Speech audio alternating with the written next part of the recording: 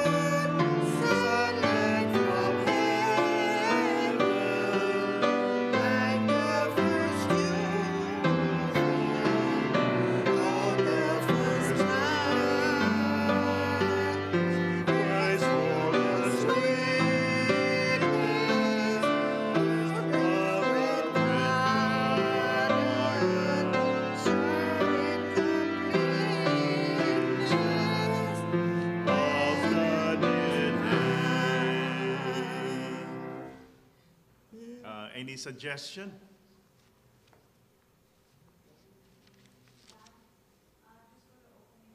Opening song. Okay, let's all stand and sing hymn number 316, Live Out the Life Within Me, 316 for our opening song.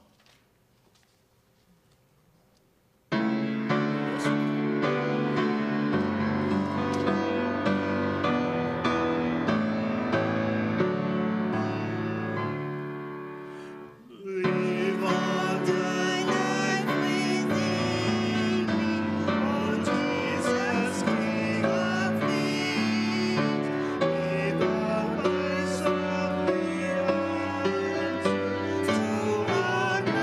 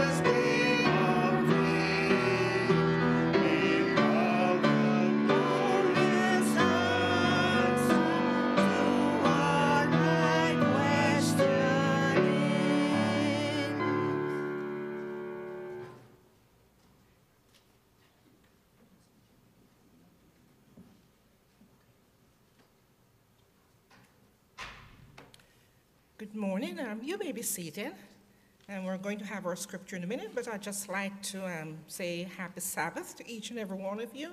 Sometimes we have delays, but God knows why things happen. I had to go back home for something, and I said, I'm not worrying about it. God knows why I was delayed. So I'm glad to be here on time and safely. So I'm glad that each and every one of you is here today, and we welcome you to our Sabbath school. At this time, we'll have Sister Bertha Allen giving us our scripture reading. Good morning, church. Our scripture reading today is taken from Genesis 41, 39 to 41.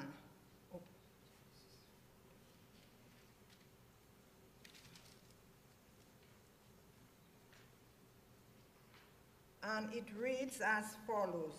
And Pharaoh said unto Joseph, Inasmuch as God hath showed thee all these things, there is none so discreet and wise as thou art. Thou shalt be over my house, and according unto thy word shall all my people be ruled. Only in the throne would I be greater than thee. And Pharaoh said unto Joseph, See, I have set thee over all the land of Egypt. Here ends the ending of God's word.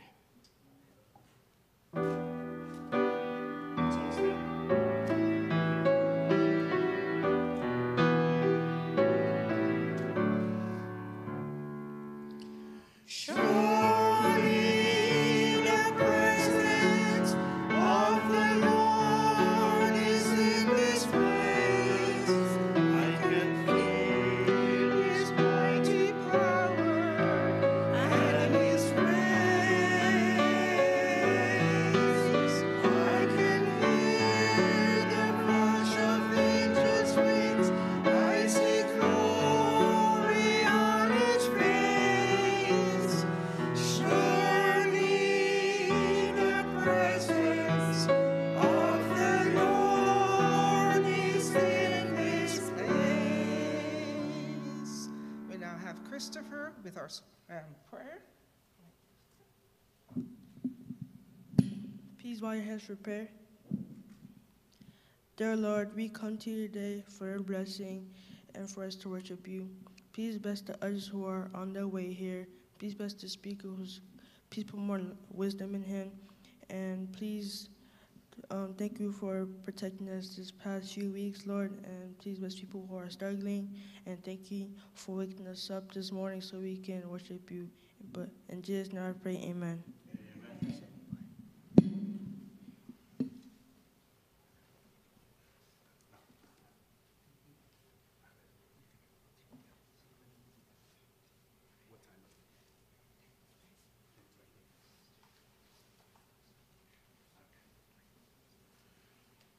Good morning, church. We will have a unique lesson study review this morning. We'll be connecting to the review of our lesson to 3 events. And as soon as our AV team is ready, then we will connect. Take it from there, our AV team. And we will watch the lesson review that will be presented to us by 3 events. We will be having the review until 10:15 because we have a presentation for the special Sabbath before the Father's Day. Okay, so AV team take over. Hello and welcome to 3ABN Sabbath School. I'm John Lomacang. Thank you for taking the time to join us. We have been enjoying our study through the book of Genesis, haven't we? Amen. And we've had fun together. We've learned a lot together, and I pray that that has been your experience too, as we've opened the book of Genesis from the fall, looking at the frailty of humanity and the glory of God through broken, ruined vessels. God can take any bad situation and reverse it to his honor and glory and for the betterment of every one of us. That's been the constant lesson. And we've read some stories that will cause you to blush and others that will cause you to praise God. And today is going to be another revelation. Joseph, Prince of Egypt. How did his life affect the lives of those in Egypt? Well, stay tuned, you'll find out. But right to my left is my good friend, James Rafferty. Good to have you here, James. Good to be here, John. I am going to be covering Monday's lesson, which is Joseph confronts his brothers. Ooh, I can't wait for that one. And I know you have a good one. Jason, we haven't seen you all quarter, but good to have you here today. It's great to be here. I'm excited about this. I have Tuesday's lesson entitled Joseph and Benjamin. And Jill, I always look forward to your expositorily outlined approach to the Word of God. I am super excited about this lesson. I think it's one of my favorite the whole quarter. Okay, and Shelley, the lady from Texas. The lady with the Texas here. I am so excited to be here, and I get to talk about how even human foibles, God's providence overrules human foibles. That's a new word, foibles. I have to look that one up. Say that 2 or 3 times. Well, good to have you here. Well, Jason, we haven't seen you all quarter, so why don't you have our prayer for us today? Absolutely. Dear Heavenly Father, we thank you that we have the opportunity and privilege to open your word and study together. And Lord, we just ask for the presence of your Holy Spirit as we study. In Jesus' name we pray. Amen. Amen. You know, we talked about the unusual providence of God in getting Joseph to the palace in Egypt. And I talked about it from pits to palaces. God doesn't put you somewhere except there's a providential purpose behind it. Amen. God doesn't just give us a position to lavish it or languish in it, but God puts us in places where he knows his name can be glorified, but it comes down to the decisions that we make. So we find in Genesis chapter 41, let's all go there together, and what we're going to see is how God worked in amazing ways through the revelations that he allowed Joseph to communicate. The understanding of each of these revelations came from God, but the revelations themselves was an opportunity for God to be glorified. The text we have first is Genesis 41, verse 28. This is the thing which I have spoken to Pharaoh. God has shown Pharaoh what he is about to do. I love that, what he is about to do. So anytime God reveals anything, God is always up to something. I've always stood back and have been amazed at how God has worked through the most unpredictable circumstances, even the most harrowing circumstances, even the circumstances that have caused you to pull over on the side of the road and say, Lord, I can't handle this. What's this all about? And I've had those experiences in my own life. When I came to church one day and I said, have you ever had the feeling that this is the place you don't want to be? I don't want to be here right now. I need you guys to pray for me. And people surrounded me and prayed for me. But I realized that God brings us to certain places that are for a number of reasons. One, refinement, and also remembrance. When we forget God, he will find a way to remind us. And the Lord took Joseph through a series of catastrophic events to bring him to a place of prominence, because the Lord loved Pharaoh just as much as he loved Joseph. That's amazing what the Lord did. Let's look at verses 37 to 57 as the narrative unfolds in the courts of Egypt. Speaking about the advice, this is Genesis 41. So the advice was good in the eyes of Pharaoh and in the eyes of all his servants. And Pharaoh said to his servants, can we find such a one as this, a man in whom is the Spirit of God? Then Pharaoh said to Joseph, inasmuch as God has shown you all this, there is no one as discerning and wise as you. That's what happens when God is in charge of your life. Yeah.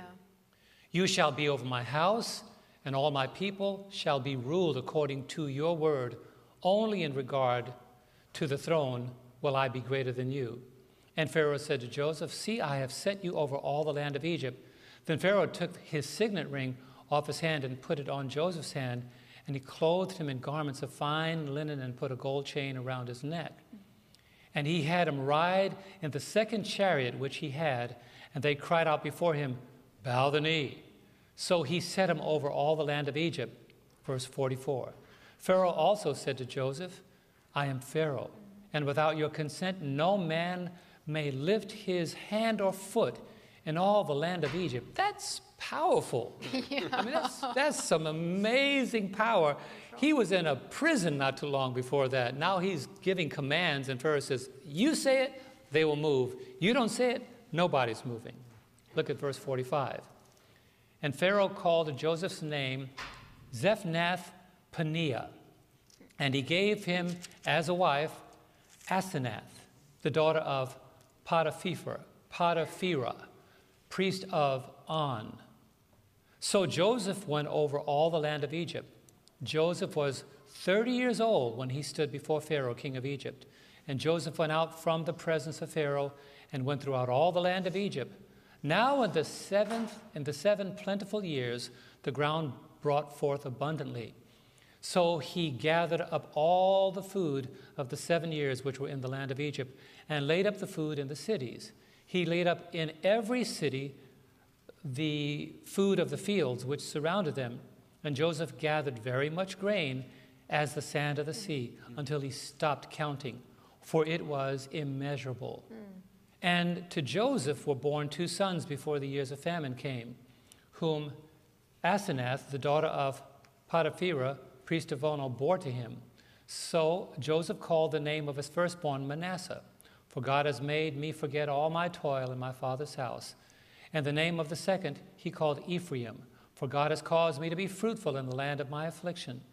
Then the 7 years of plenty which were in the land of Egypt ended, and the 7 years of famine began to come. And Joseph, as Joseph had said, the famine was in all the lands, but in all the land of Egypt there was bread. So when all the land of Egypt was famished, the people cried to Pharaoh for bread. Then Pharaoh said to all the Egyptians, go to Joseph. Whatever he says to you, do. The famine was over all the face of the earth, and Joseph opened all the storehouses and sold to the Egyptians.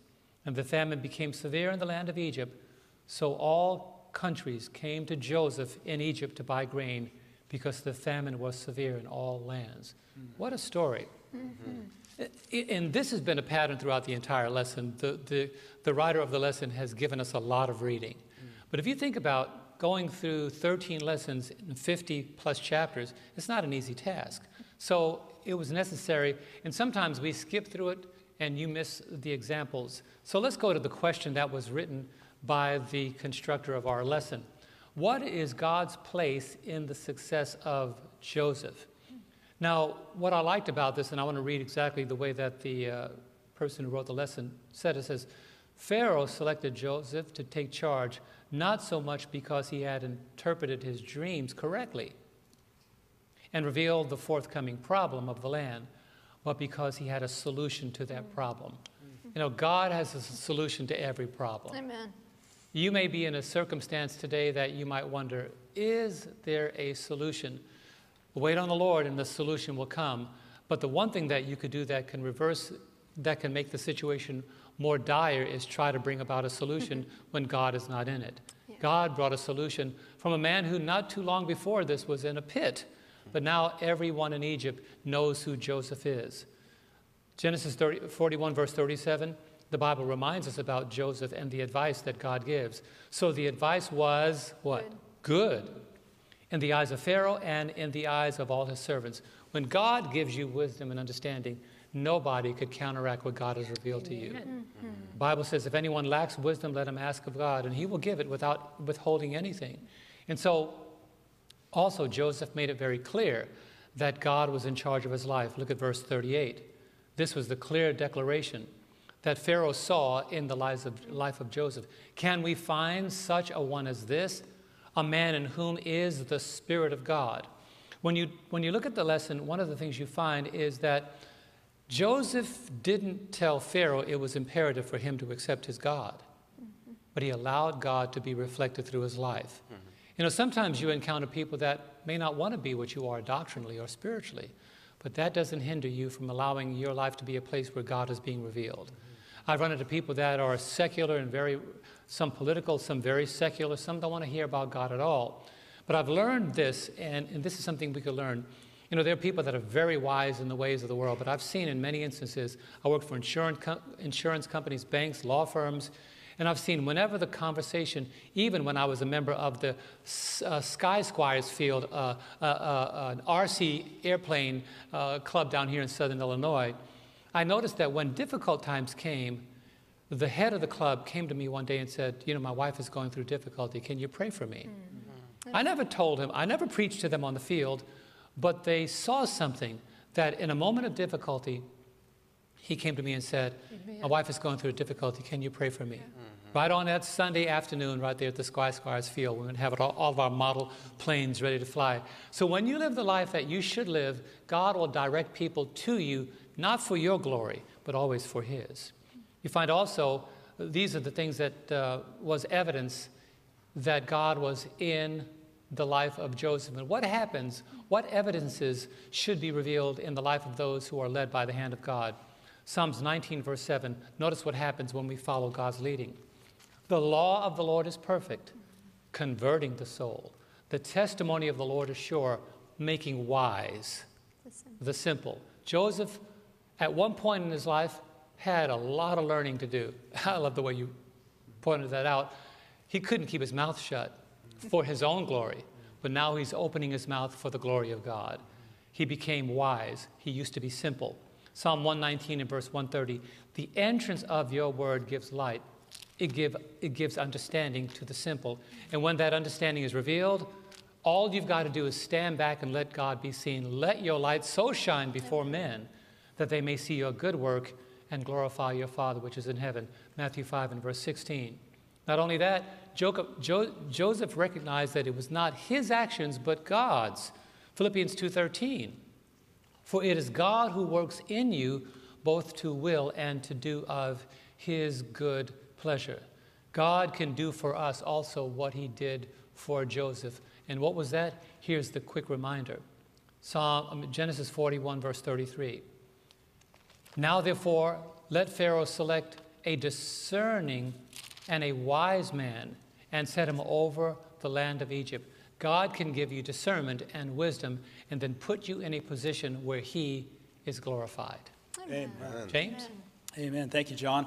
My name is James Rafferty, and I have Monday's lesson, Joseph Confronts His Brothers. It's based on Genesis chapter 42. And like you said, John, the author of the quarterly wants us to read a lot. Read Genesis 42. Well, we're not going to read the whole chapter. I'm going to summarize it because there's a lot here that the quarterly has brought out that I think is really good. So the famine in the land really obliges Jacob to send his sons to Egypt. That's where we left off. There was a famine in the land. It wasn't just in Egypt, but it was in the whole land.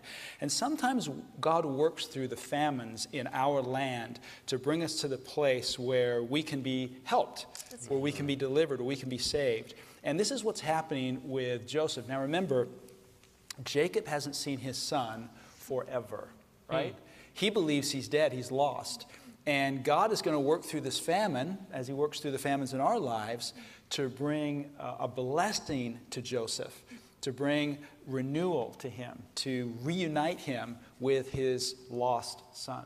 And I think God is going to work through the famines in our lives to reunite us with our lost destiny, with our lost image, with the kingdom that God established on this earth that we would enjoy for all eternity. So, ironically, it is Jacob who initiates this project. Now, I believe God is working on his heart because, of course, God has a purpose for him. And sometimes God speaks to us. He works on our hearts. And we don't know why it is that we make some of the actions that we do, but afterwards we see that God is working through the whole thing, through the whole process.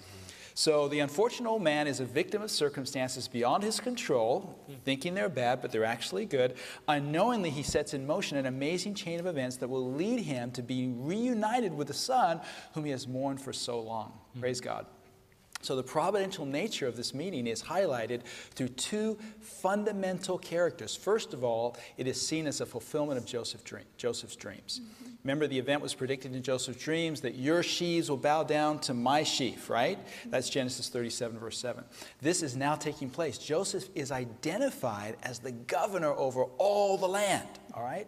That's Genesis 42, 6. And the Lord of the land, Genesis 42, 30 and 33. So Joseph's powerful position is in contrast with the need of his brothers who bow before him with their faces to the earth, Genesis 42, 6. When they go there to the governor of the land to try to get victuals to try to get food to keep their families and their flocks alive. And then it goes on to say, the same 10 brothers who mocked Joseph about his dreams and doubted their fulfillment. It says 10 because there's 12 altogether. Joseph was number 11. Benjamin, who hadn't been born yet, was number 12. So second, this providential meeting is described as a response. The linguistic and thematic echoes between the two events underline the character of just retribution. Now here we go. The phrase, they said to one another, in Genesis 42:21, was also used when they began to plot against Joseph in Genesis 37, verse 19. So they said to one another, here comes that dreamer of dreams. They said to one another, okay, the governor, and the story goes on. They also used this, the brothers also, when they were sojourning in prison, it echoes the sojourn of Joseph when he was in prison in Genesis 43:4. In fact, Joseph's brothers relate what is currently happening to them and what they did to their brother perhaps 20 years ago when they say, then said they one to another, we truly are guilty concerning our brother, for we saw the anguish of his soul when he pleaded with us, and we would not hear. Therefore, this distress has come upon us. Now, I kind of want to pause here for just a second. This is really significant because sometimes when we turn away from good and we do evil, we close our ears and our eyes to God's convicting spirit. Obviously, these brothers had not done that yet. And so they're coming to a place where they're remembering their evil and they're regretting it. Yeah. They're coming to a place and they're open to it. They're susceptible to think about what they did in the past and to make a turn for the better. So we need to recognize sometimes when God reminds us of our past, and sometimes that happens, we get a guilt complex or Satan comes in there or whatever. Sometimes that's to bring us to a place where we stand before God guilty so that Romans 3:19, our mouths can be stopped. We can become guilty before God, and then we can be turned to Jesus Christ. We can be turned to his forgiveness. And that's what these brothers needed right now. And this is what they're going to accept, they're going to experience. So it goes on here and it says, Reuben's words, his blood is now required of us, Genesis 42, verse 22, is the echo of the past warning, shed no blood, Genesis 37, verse 22. So they reinforced the link between what they were now facing and what they had done. Every one of us is going to come face to face with the record of our lives. And God is calling us to come face to face with that record right now while there's a mediator in heaven. And while we can have forgiveness for our sins. That's what God designed. Some men's sins are open beforehand going to judgment, and others they follow after. And those that follow after can't be hid. God wants to hide our iniquities. He wants to hide the history of our sins. The whole thing is going to be blotted out. God wants to do that for every single human being on planet Earth. That's really what the investigative judgment is all about. It's not a negative thing. It's part of the everlasting gospel. So it must be a good thing. It must be good news. So most of us surely have done, the Lesson Quarterly says, things for which we are sorry. So how can we, to whatever degree possible, make up for what we've done?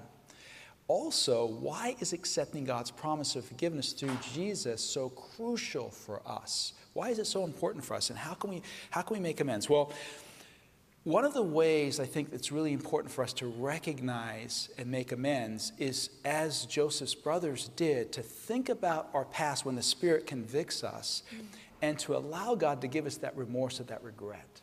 Don't be afraid of that. Don't be afraid. If you've made a mistake, don't be afraid to acknowledge it. This was the experience of the famous leaders of the Old Testament, like David, for example, who, Jill, you brought out in our last session, acknowledged his sins and iniquities in Psalm 51, right? Against thee and thee only have I sinned, because really, ultimately, all sin was paid for by God. That's right. God wants us to experience forgiveness. Now, what's really interesting, I'm just going to jump back here to Genesis 41. John, you covered that chapter, but just one verse that I think is really significant. Verse 51, it says that Joseph named his son Manasseh because God has caused me to forget all of my father's house and all of my trouble. Now, that word Manasseh, it's a really significant word. It means in the root to forgive, to remit, or to remove. God has caused me to forget.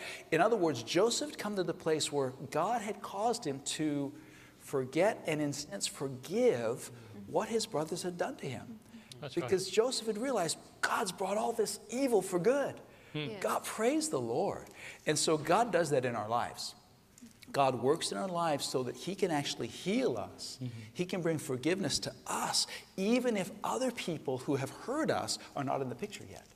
Sometimes that forgiveness comes first to us before the other people are even in the picture. Joseph's brothers aren't in the picture yet. You're right. He hasn't even seen them, but he's already feeling the grace of God, the forgiveness of God.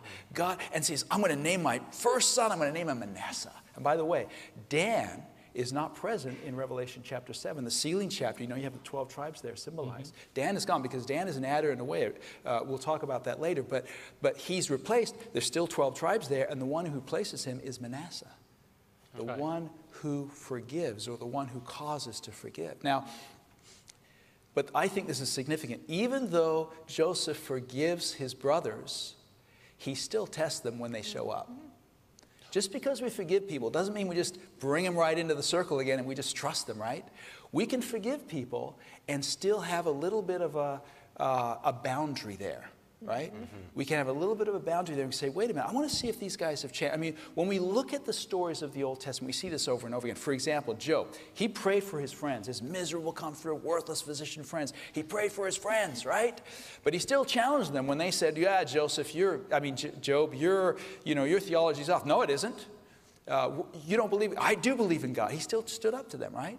So our attitude toward others, or forgiveness, or prayer, of intercession, doesn't mean that we just acquiesce to what they believe. We don't have to be what others say we are. We are what God calls us to be. And we see this in David too. You know, David had this attitude of forgiveness towards Saul, but he didn't head back to the palace. You know, he maintained his distance. He had healthy boundaries.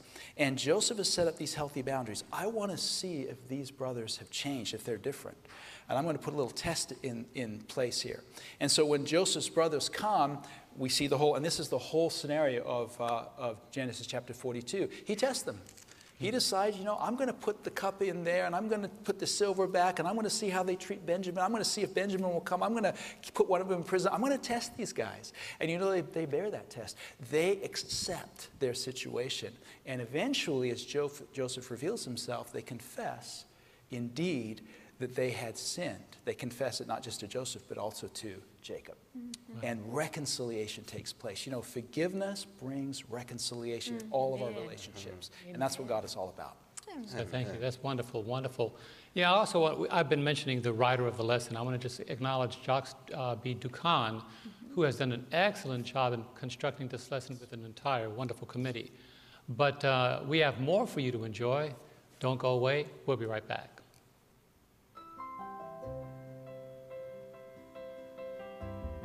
Ever wish you could watch a 3ABN Sabbath School panel again? Or share it on Facebook, Instagram, or Twitter? Well, you can by visiting 3ABNSabbathSchoolPanel.com. A clean design makes it easy to find the program you're looking for. There are also links to the Adult Bible Study Guide so you can follow along. Sharing is easy. Just click share and choose your favorite social media. Share a link. Save a life for eternity. Book Tuesdays. Joseph's journey is perhaps one of my favorite stories in the Bible. There are so many lessons that can be gleaned from his experience, but I'd like for us to start by looking at his father, Jacob. There's somewhat of a natural order to life, and what I mean by that is that parents aren't supposed to outlive their children. It's unfortunate that death is currently a part of life, and I can't think of anyone that I know that hasn't experienced the loss of a loved one. I know for me, I've lost consistently about two loved ones, two family members per year for 5 or 6 years in a row. Death is painful, and traumas from tragedies can make us slower to move and sometimes leads us to a state of analysis paralysis. I want us to look at several verses, and you'll notice a common thread here. The first verse I want us to look at is Genesis chapter 37, verse 35. And you may want to write these down because we're going to move through these rather quickly. But Genesis chapter 37, verse 35 says, "And all his sons and all his daughters arose to comfort him, but he refused to be comforted. And he said, 'For I shall go down into the grave to my son in mourning.' Thus his father wept for him. Genesis chapter 42, verse 38. But he said, "My son shall not go down with you, for his brother is dead, and he is left alone. If any calamity should befall him along the way in which you go, then you would bring down my gray hair with sorrow to the grave." Perhaps by now you're noticing the common thread, but we'll look at Genesis chapter 42, verse 4. It says, "But Jacob did not send Joseph's brother Benjamin with his brothers, for he said, lest some calamity befall him." It is only when we are placed in a desperate situation that we take desperate action. And as the lesson points out, Jacob could not easily allow the departure of Benjamin, his only son with Rachel, who remained with him. He was afraid that he would lose him as he already lost Joseph. It is only when there was no more food and when Judah pledged to guarantee the return of Benjamin that Jacob finally consented for a second visit to Egypt and allowed Benjamin to go with his brothers. And I can only imagine that Jacob's level of anxiety must have been at an all-time high. Genesis chapter 43, verses 13 and 14. "Take your brother also and arise, go back to the man, and may God Almighty give you mercy before the man, that he may release your other brother and Benjamin. If I am bereaved, I am bereaved." And I can picture him saying that with such pain and passion in his voice. It's interesting.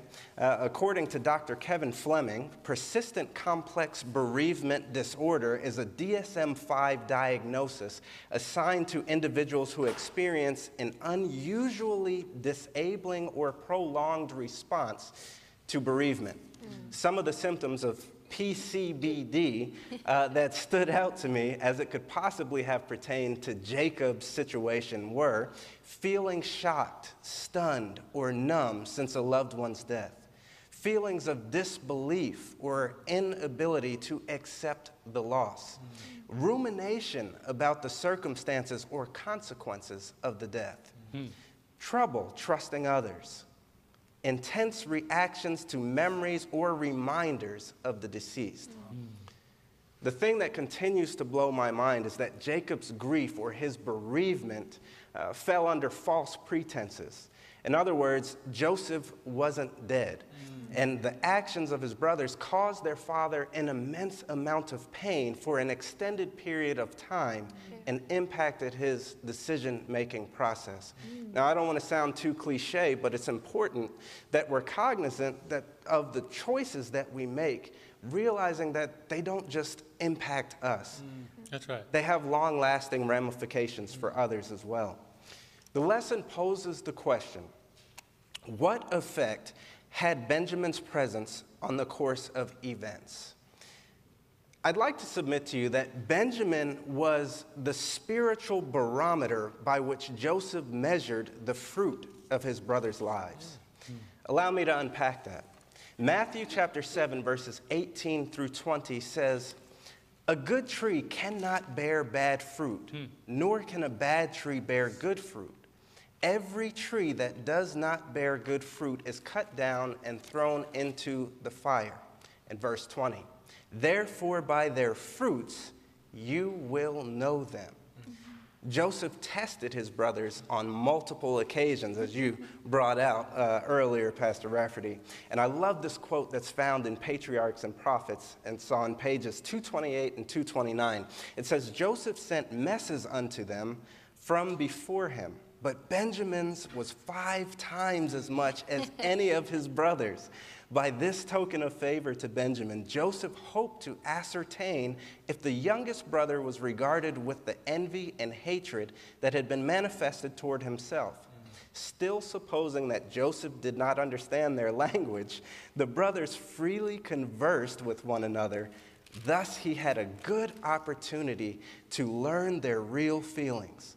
Still, he desired to test them further, and before their departure, he ordered that his own drinking cup of silver should be concealed in the sack of the youngest." There are a couple of key takeaways. Number one, Joseph valued family and sibling unity. Number two, the ministry of reconciliation is our responsibility. 2 Corinthians chapter 5, verses 17 through 20 says, "Therefore, if anyone is in Christ, he is a new creation. Old things have passed away. Behold, all things have become new." Now, normally we stop right there. We say, amen, hallelujah, praise the Lord. But we're going to continue to verses 18 through 20 because you have to catch this. "Now, all things are of God, who has reconciled us to himself through Jesus Christ and has given us the ministry of reconciliation. That is, that God was in Christ reconciling the world to himself, not imputing their trespasses to them, and has committed to us the word of reconciliation. Now then, we are ambassadors for Christ, as though God were pleading through us. We implore you on Christ's behalf, be reconciled to God." That's right. Point number 3, sometimes it's in our darkest moments that God's light shines the brightest. Joseph possessed qualities that were needed in trials. And so let's take a look at those qualities. James chapter 1, verses 19 and 20. "So then, my beloved brethren, let every man be swift to hear, slow to speak, slow to wrath. For the wrath of man does not produce the righteousness of God." Point number 4. Sometimes separation is preparation for our eternal destiny. God took the tragedy that occurred in Joseph's life and turned it into a triumphant saving grace. Amen. That's right. And finally, point number 5. We all experience trials, and that's a fact. How can we profit from trials? James chapter 1, verses 2 through 5. "My brethren, count it all joy when you fall into various trials, knowing that the testing of your faith produces patience. But let patience have its perfect work, that you may be perfect and complete, lacking nothing. If any of you lacks wisdom, let him ask of God, who gives to all liberally and without reproach, and it will be given to him." So the question I leave you with is, who do we reflect as we're going through our trials? Amen. Great job, Jason. I love that. Amen. Each one of you, thank you for the lesson. I am Jill Morricone, and I have Wednesday's lesson, the Divination Cup, but I actually took the liberty to rename this lesson. My name for it is True Repentance Revealed. Because that's what we see in Genesis chapter 44. As we've seen already through this journey, Joseph was sold as a slave when he was 17. He spent 10 years in Potiphar's house, 3 years in prison. He's 30 when he became governor of Egypt over all the land. There were 7 years of plenty, and the famine began. So it's been a while since he has seen his father. We're talking years. Now, it's interesting. Why did it take Joseph so long to reveal who he was to his brothers? When Pastor James had his lesson in Genesis chapter 42, Joseph could have said, "Hey guys, I'm Joseph," but he did not. And there has to be probably at least a year or more than a year from Genesis 42 till we get down to Jason and my lesson, because they were there in Egypt. They went all the way back to Canaan. They ate and ate and ate and used up all the food. And then finally, Daddy Jacob gives permission for Benjamin to go with the brothers back to Egypt. So this is quite a while. And then Joseph still has the meal and gives more portions to Benjamin, and still he does not immediately reveal who he is. You see, in Genesis 42, as Pastor James brought out so well, there was conviction and there was regret. The Holy Spirit was working, bringing conviction. What did they do to Joseph? There was regret, but I don't think you see true repentance till you get to Genesis chapter 44. I divided it into 3 sections. We have the setup, the brothers' response, and then Judah's intercession, which is my favorite part. So let's look at the setup. We are in Genesis 44, verses 1 through 5. "And he," this is Joseph, "commanded the steward of his house, saying, 'Fill the men's sacks with food as much as they can carry, and put each man's money in the mouth of his sack. Also put my cup,'" the silver cup in the mouth of the sack of the youngest, and his grain money. So he did according to the word that Joseph had spoken. As soon as the morning dawned, the men were sent away, they and their donkeys. I'm sure they were happy. They'd had this feast. Benjamin gets to go back. Simeon's released. Everything's going well. When they had gone out of the city and were not yet far off, Joseph said to his steward, "Get up, follow the men, and when you overtake them, say to them, 'Why have you repaid evil for good?' Is not this the one from whom which my Lord drinks, and with which he indeed practices divination? You have done evil in so doing." So they were set up, the brothers were, to make it look like they had stolen. They had stolen the money, and they had also stolen the divination cup. Syphomancy, I hope I pronounced that correctly. Syphomancy is divination, using a cup or a goblet. It may involve forecasting by using a cup of water and reading the signs represented by certain articles that are floating in the water. It's considered one of the oldest methods of foretelling the future by means of crystalline reflection, both in ancient Egypt and in Persia. So divination with liquids was common, but it was strictly forbidden. We know that in Leviticus, you shall not eat anything with blood, nor shall you practice divination or soothsaying. So why does Joseph even make it appear as if he's using the divination cup? Because that's clearly not biblical. I would say there's 3 reasons. First, the divination was a means of acquiring information. Joseph used the cup to acquire information, not by pouring liquid into it in some sort of seance with trying to foretell the future. He did it by testing his brothers. That's how he used it to acquire information. Had they really changed? Were they repentant? The second reason I see is that taking of the divination cup increased the guilt of the offender. It would have held great financial and spiritual significance in the land of Egypt. So if one of the brothers was found to have the divination cup, it would be a huge deal for them there in Egypt. And the third reason is the divination cup would indicate to the brothers that Joseph could read their hearts. Patriarchs and Prophets, page 229.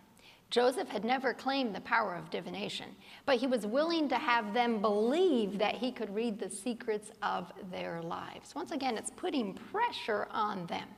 Now let's look at the brothers' response. The first response is that of innocence. Who, us? We didn't take the money. We didn't do anything. Why would we take the cup? Their second response is one of smugness, one of cockiness. We are so certain that we didn't take the cup, that whoever's bag has the cup, you can kill him. That's smug, right? We're certain that we didn't take the cup. And the steward kind of modifies the sentence, says, no, they're not going to be killed, but they'll just be the slave. They will become a slave. Now we see the true repentance being revealed, because the brothers could have said, what? Okay, it's in Benjamin's cup. Good riddance. He's going back to Egypt. We're going home to Daddy. We're not concerned about it, like they had done with Joseph, right? He's gone. We don't care. We're going back to Dad. We don't care if we break our father's heart. We don't care if we hurt him. We don't care what our sin has cost. But instead, they all tore their clothes. Instead, they all returned to Egypt with Benjamin. Takeaway number 1. True repentance acknowledges my own sin and doesn't point fingers at others. All the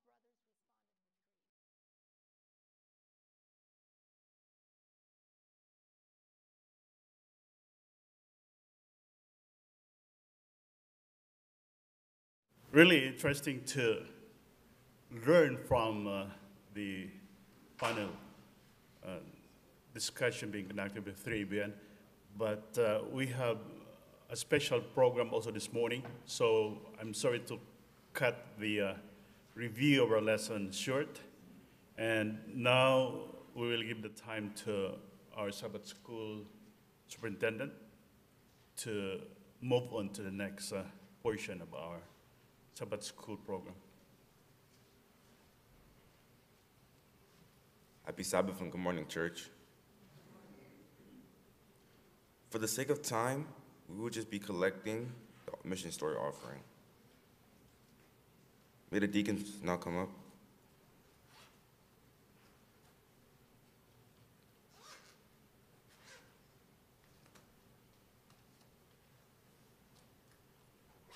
Yes, come on. Okay. Let's pray. Dear Lord, thank you for everything you've done for us. Thank you for protecting us. Thank you for bringing us today. Please help us to glorify your name while we come to you today and worship your holy name. Please help us to give more to you and offer you what our tithes and offerings that you have given us this week. And thank you very much for everything you've done for us. In Jesus' name I pray, amen.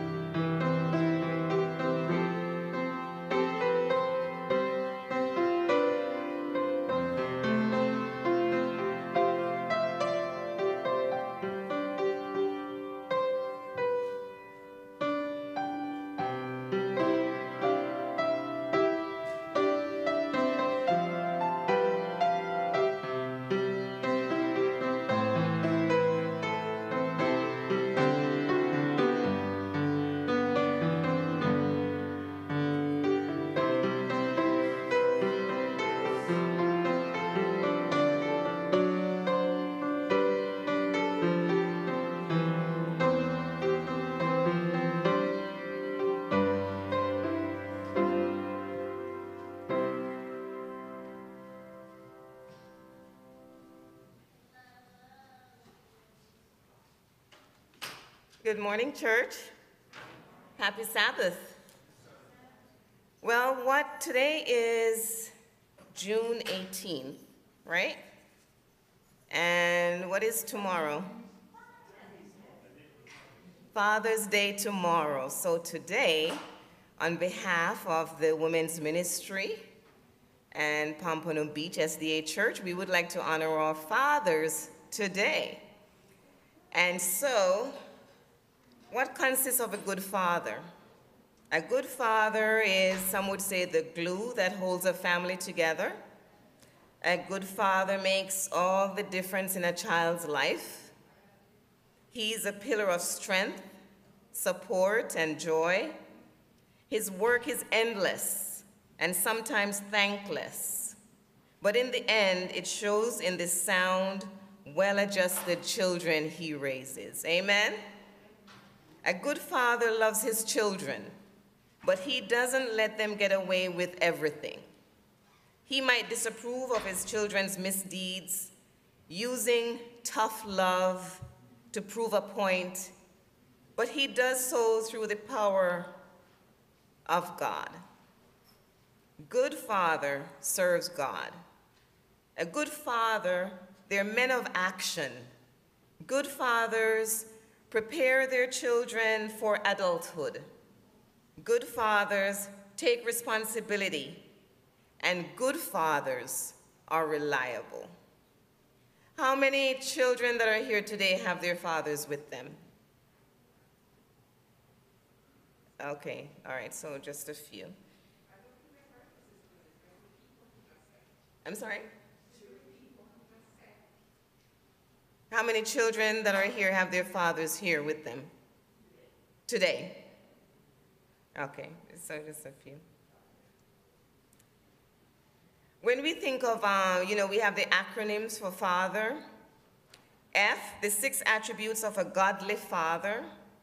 The F in father stands for faithful. Good fathers are faithful. The A in father stands for action. Good fathers are people of action. The T in father stands for teacher. Good fathers are teachers. The H in father stands for hope. Good fathers offer hope to their families. The E in father stands for example. Good fathers are a positive example. And finally, the R in father stands for reliable. Good fathers are reliable. Can our fathers please stand? All our fathers, please stand. Let's give our fathers a hand. Okay. What we would like to do, we have gift bags up here. I would like for our women and our children that have their fathers here, can you come up and get a bag for your dad? And the women, Sister Hope, can you come up? Women's ministry, come on up. And just make sure that each dad gets a bag, please.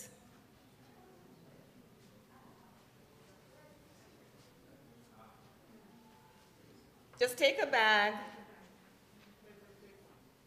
and give it to a dad that's standing, or your dad.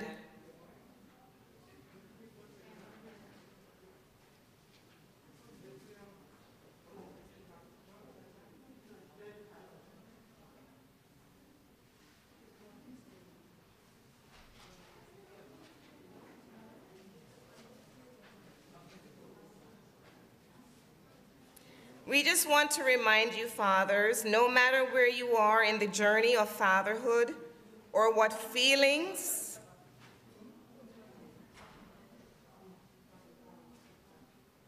once you get your bag, you can feel free to sit. Thank you. Every dad should have a bag. No one should be standing at this point.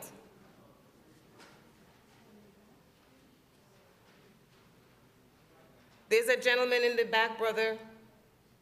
Can you give him a bag, please? 2 bags, take bags with you and give them to each, everyone should have a bag.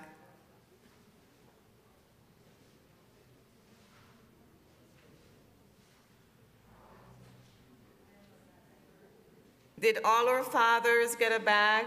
Did everyone get a bag? If you didn't, raise your hand. Did you get a bag in the back? Did he get one? Your husband? Sister Hope? Or sister in the yellow sweater, did her husband get a bag? Yes? Okay, dads, no matter where you are in the journey of fatherhood or what feelings you have about your own fathers, we just want to remind you that you have access to a God who is Father to all.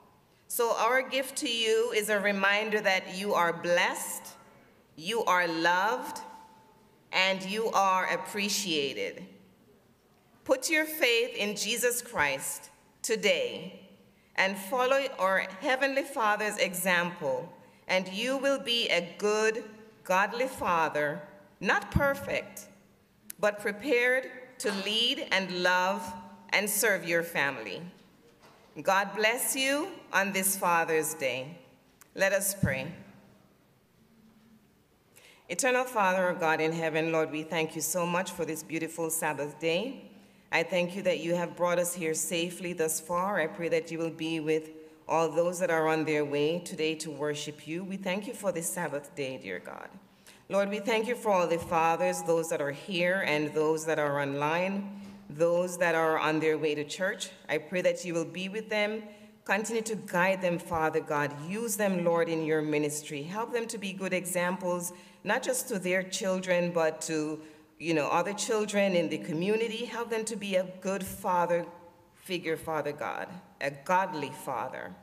And so I pray that you will bless each and every one of them. I pray that you will continue to give them hope, give them courage, give them strength, Father God, as they live your life day by day.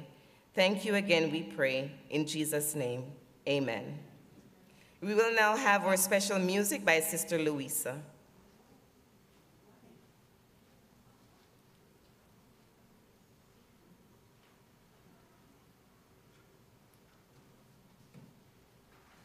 Good morning, all, and happy Sabbath.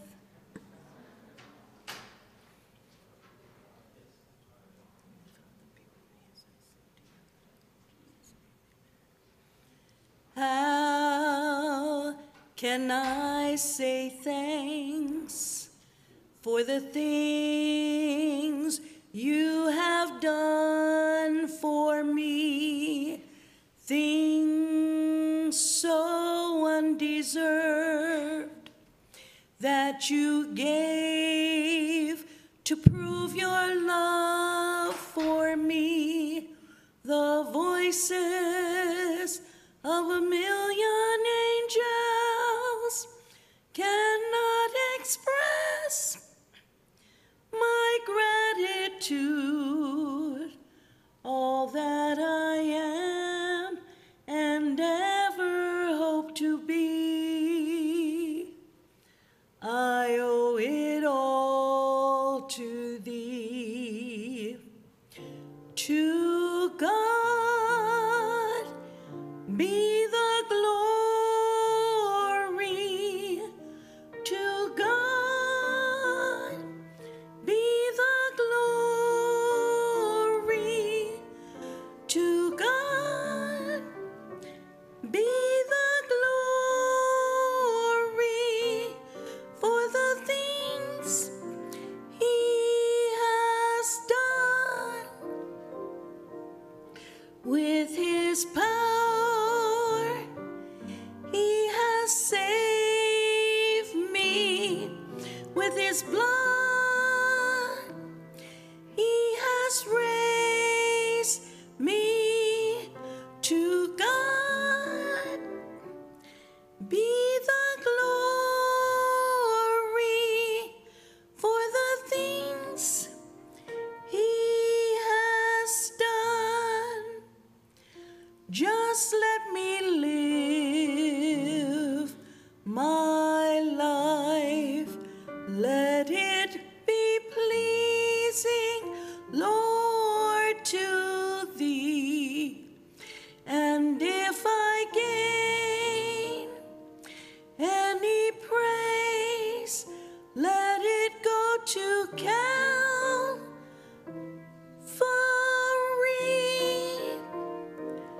With his power, he has saved me. With his blood, he has raised me. To God be the glory for the things he has done.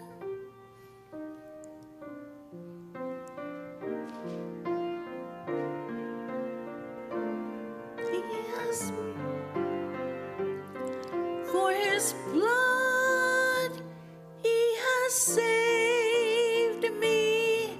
To God be the glory for the things he has done. And thank you guys. My voice is cracking today, but it's all to God's glory.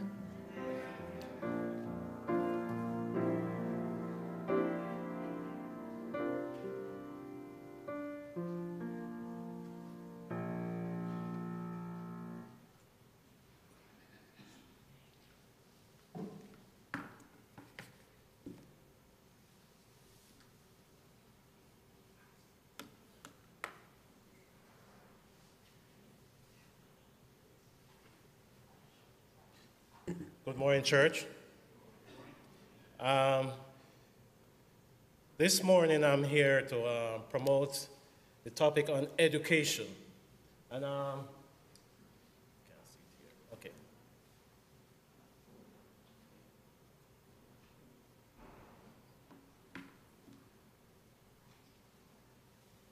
You know, within the Seventh-day Adventist Church, the Seventh-day Adventist Church believes are meant to permeate the whole life of a human being, and that includes education.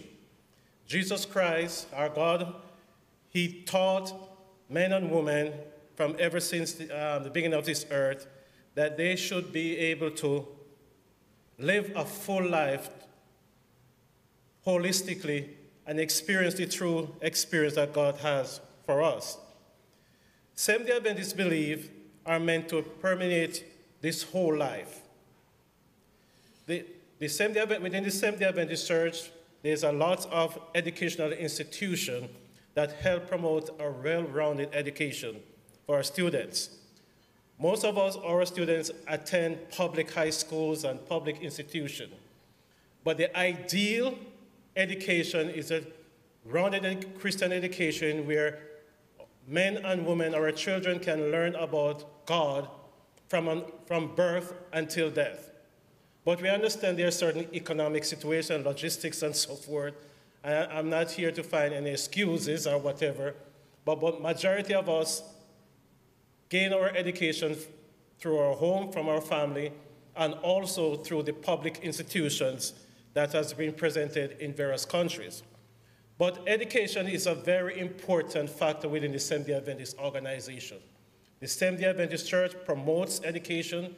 No matter what age you are, you can receive a good rounded education. Even within our local churches here, certain programs that we have, certain departments that we have is here to educate our members holistically.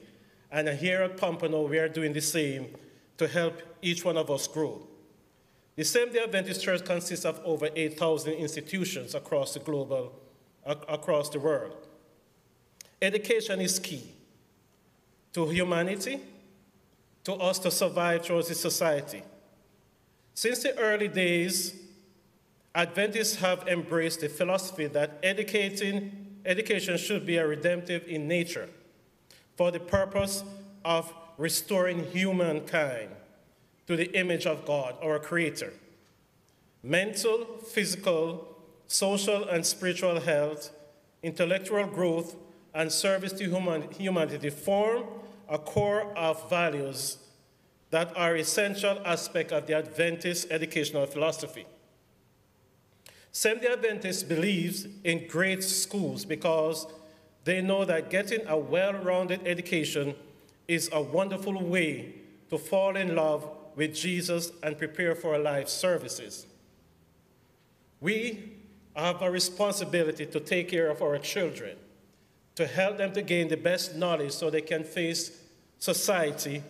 In this very secular society, they need to be well-rounded, both physical, spiritual, and emotionally, so they can present the word of God to a lost world, but also able to be gainful employment in the society and have the principles and the belief system that we taught them to handle the corporate environment that they might face. We here at Pompano will be trying to emphasize the importance of education. Most of us come from different regions of the world, different background. Some of you had your education, attain your education in various countries. And sometimes you come to the United States, you have to restart over and continue. But overall, it's important that as Seventh-day Adventists, we know that our church emphasizes the importance for us, all of us, to have some form of education.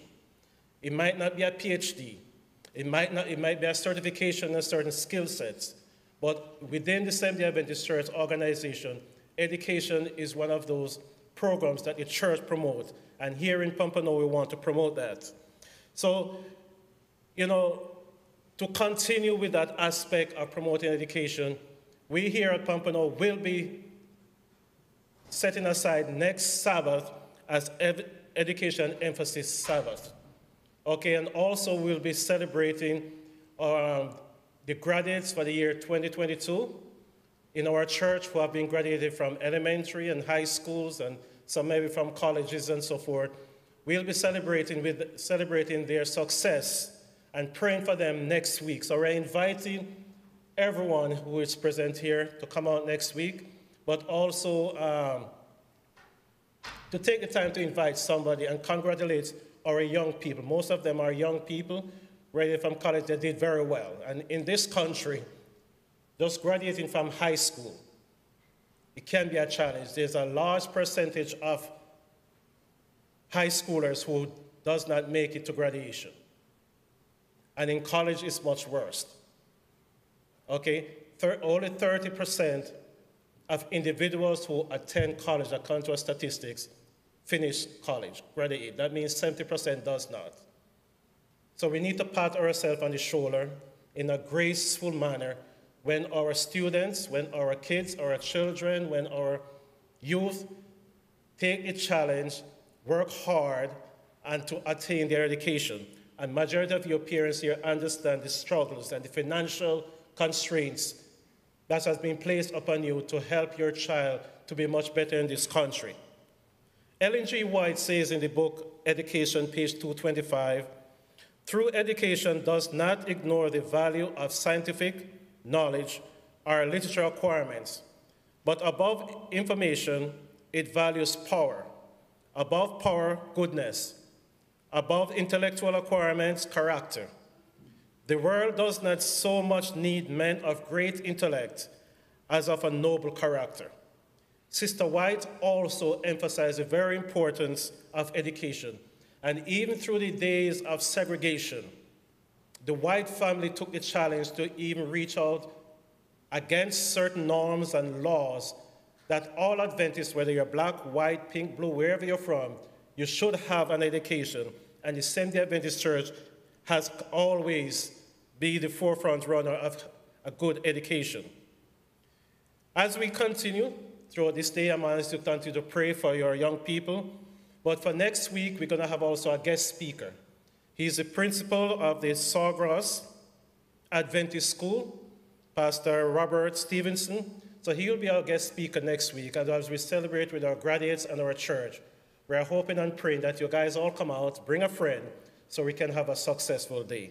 Thank you very much. At this time, I'm going to invite this clerk as she make the announcement. Thank you.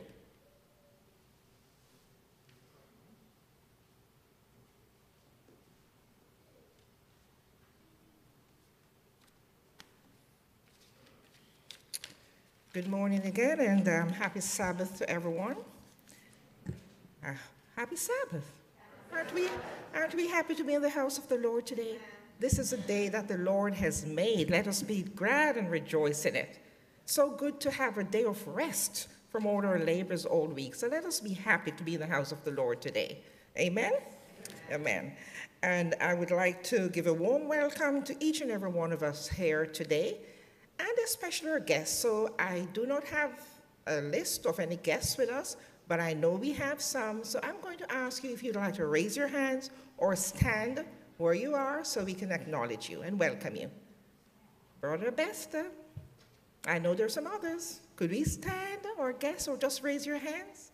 Whichever is comfy for you. Thank you for coming. Anyone else? Do we have any other guests? We have some hands on the back. Welcome to our church here at Pompano Beach. I hope this will not be your last time. Anyone else? I thought I saw some other people at the back.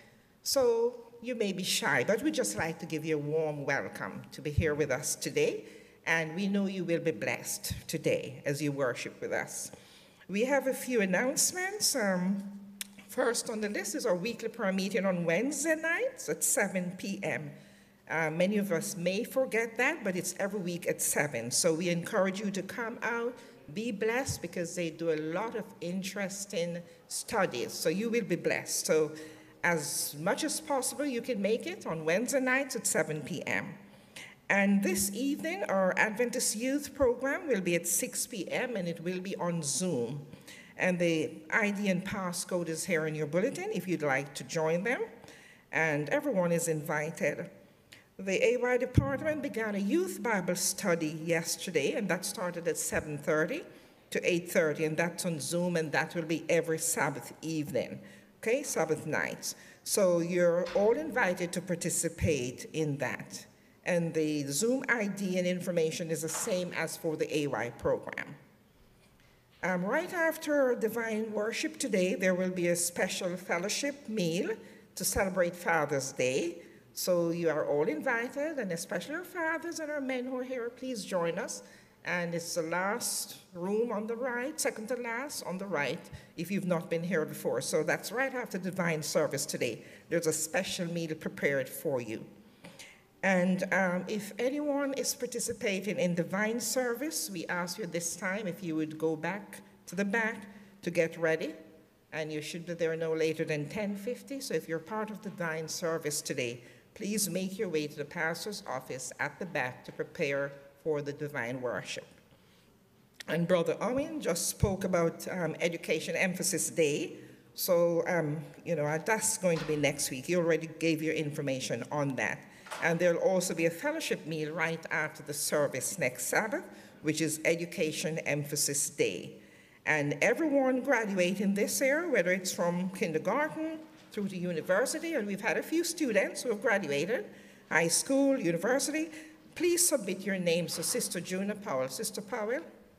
Yeah, she's the head clerk. So please give your names to Sister Juna or to Victoria Seraphin, who is our children's ministry leader, and you need to do this today.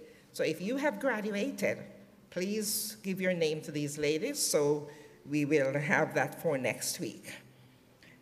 And VBS, something interesting is coming up for those parents who are with us today. And if this is your first time, we have Vacation Bible School.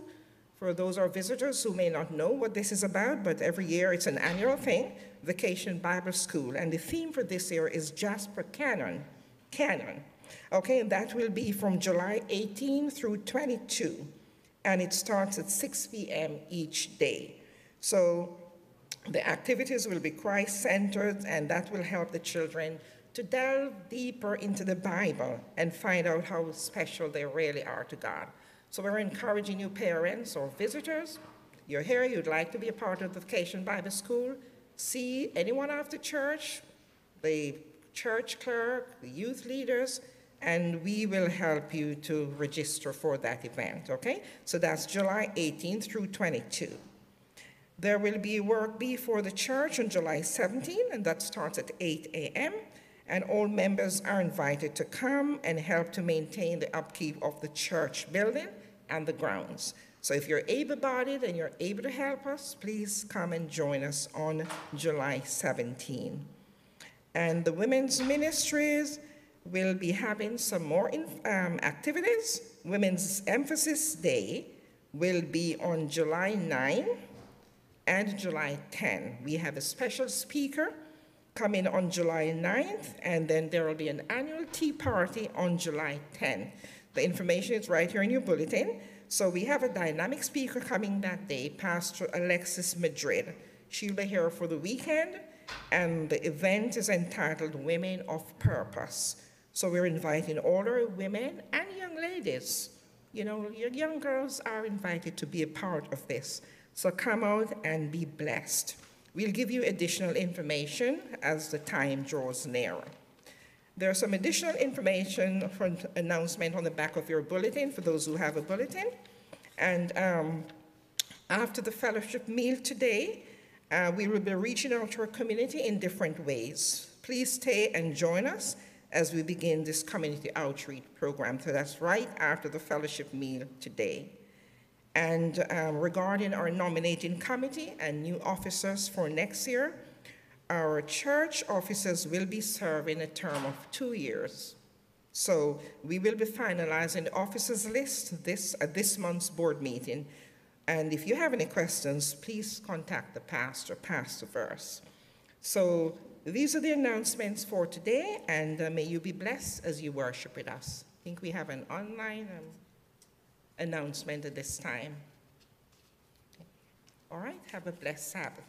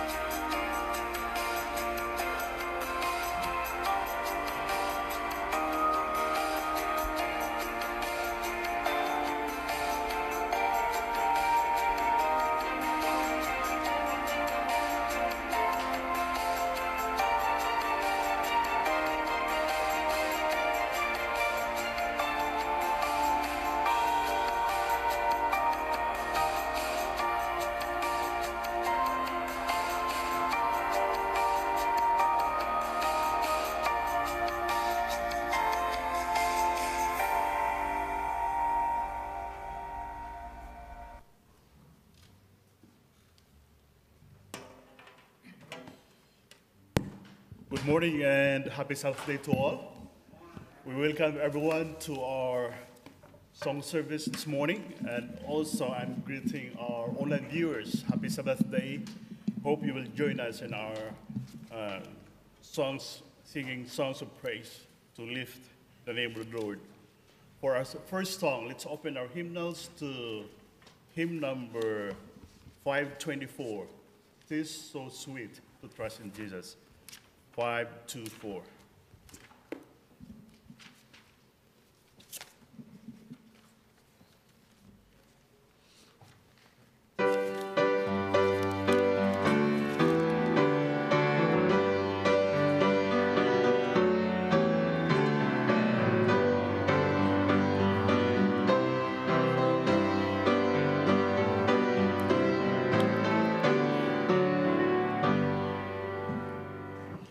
Tis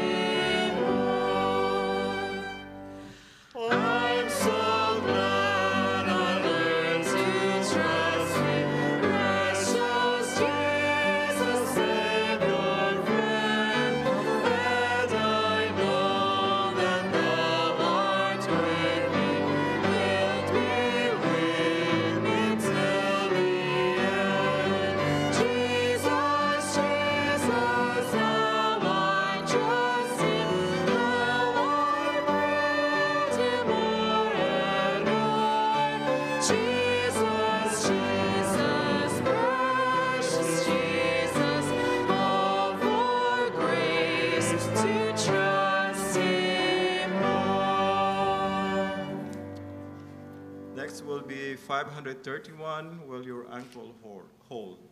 531. We'll build on the rock. Oh, we'll build on the rock. Sorry about that. It's fine.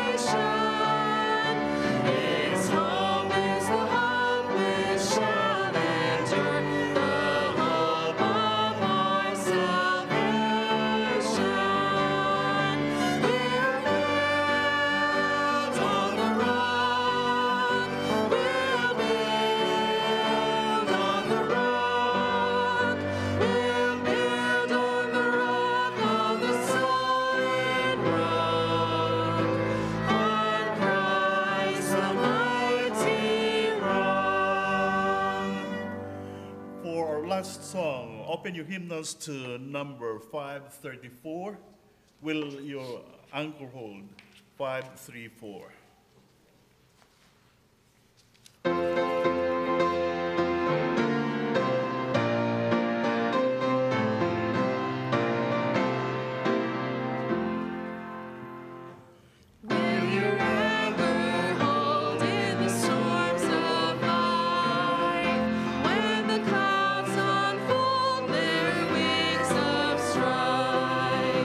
When the strong tides lift and the cable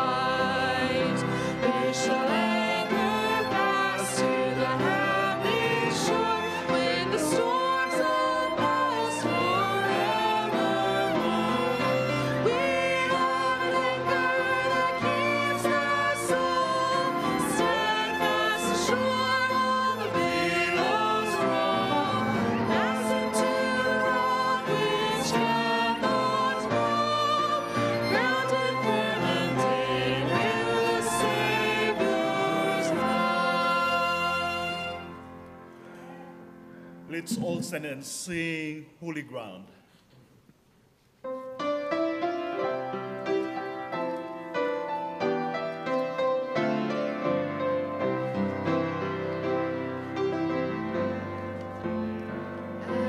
As I walk through the door, I sense His presence.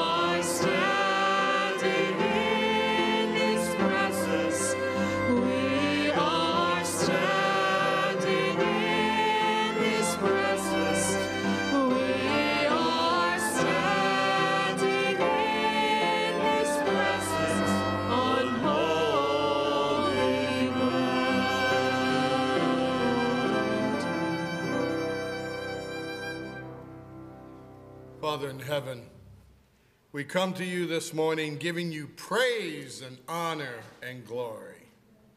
We come to worship before your great throne of grace. We come to love you this morning. We come to serve you.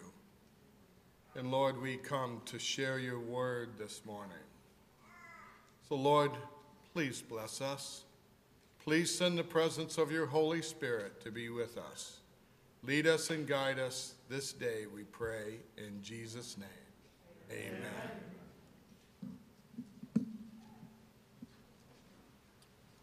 Please open page number 15, My Maker and My King. 1-5.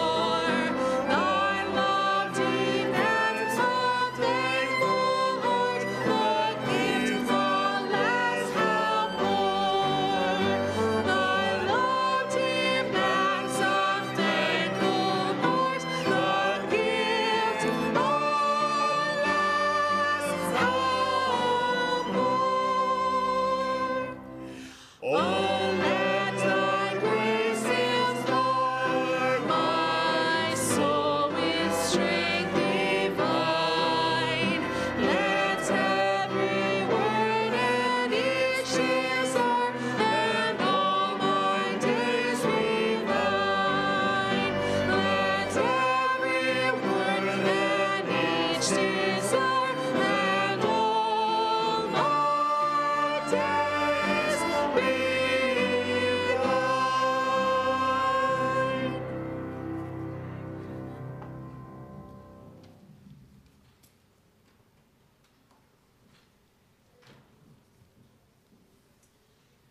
Happy Sabbath, church. Happy Sabbath.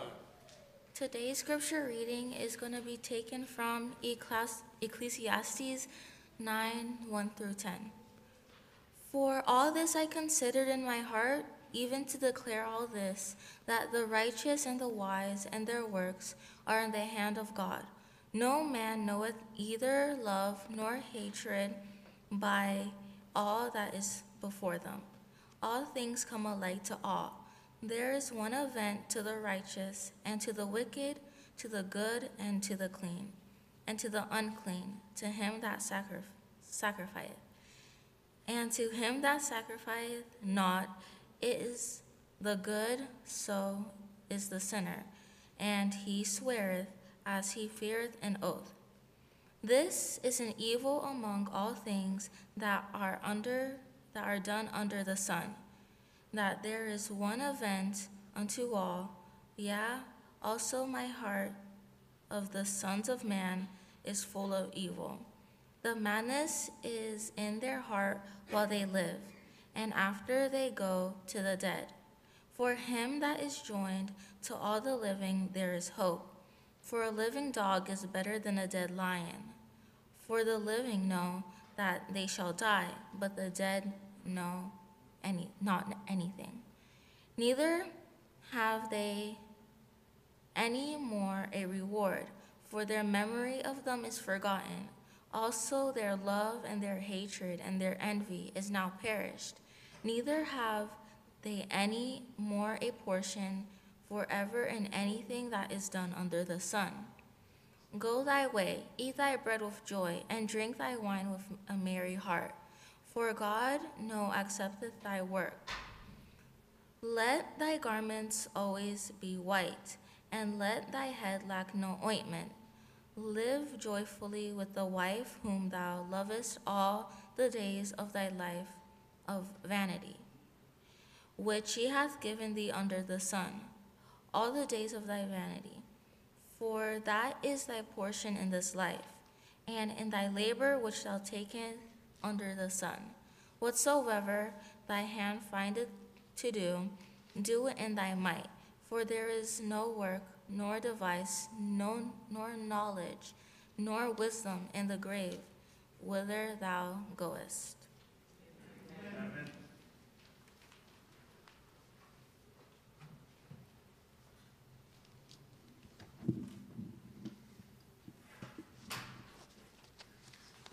It is prayer time, and I ask that we all assume an attitude of reverence as we petition our Lord and Master that he may be with us today.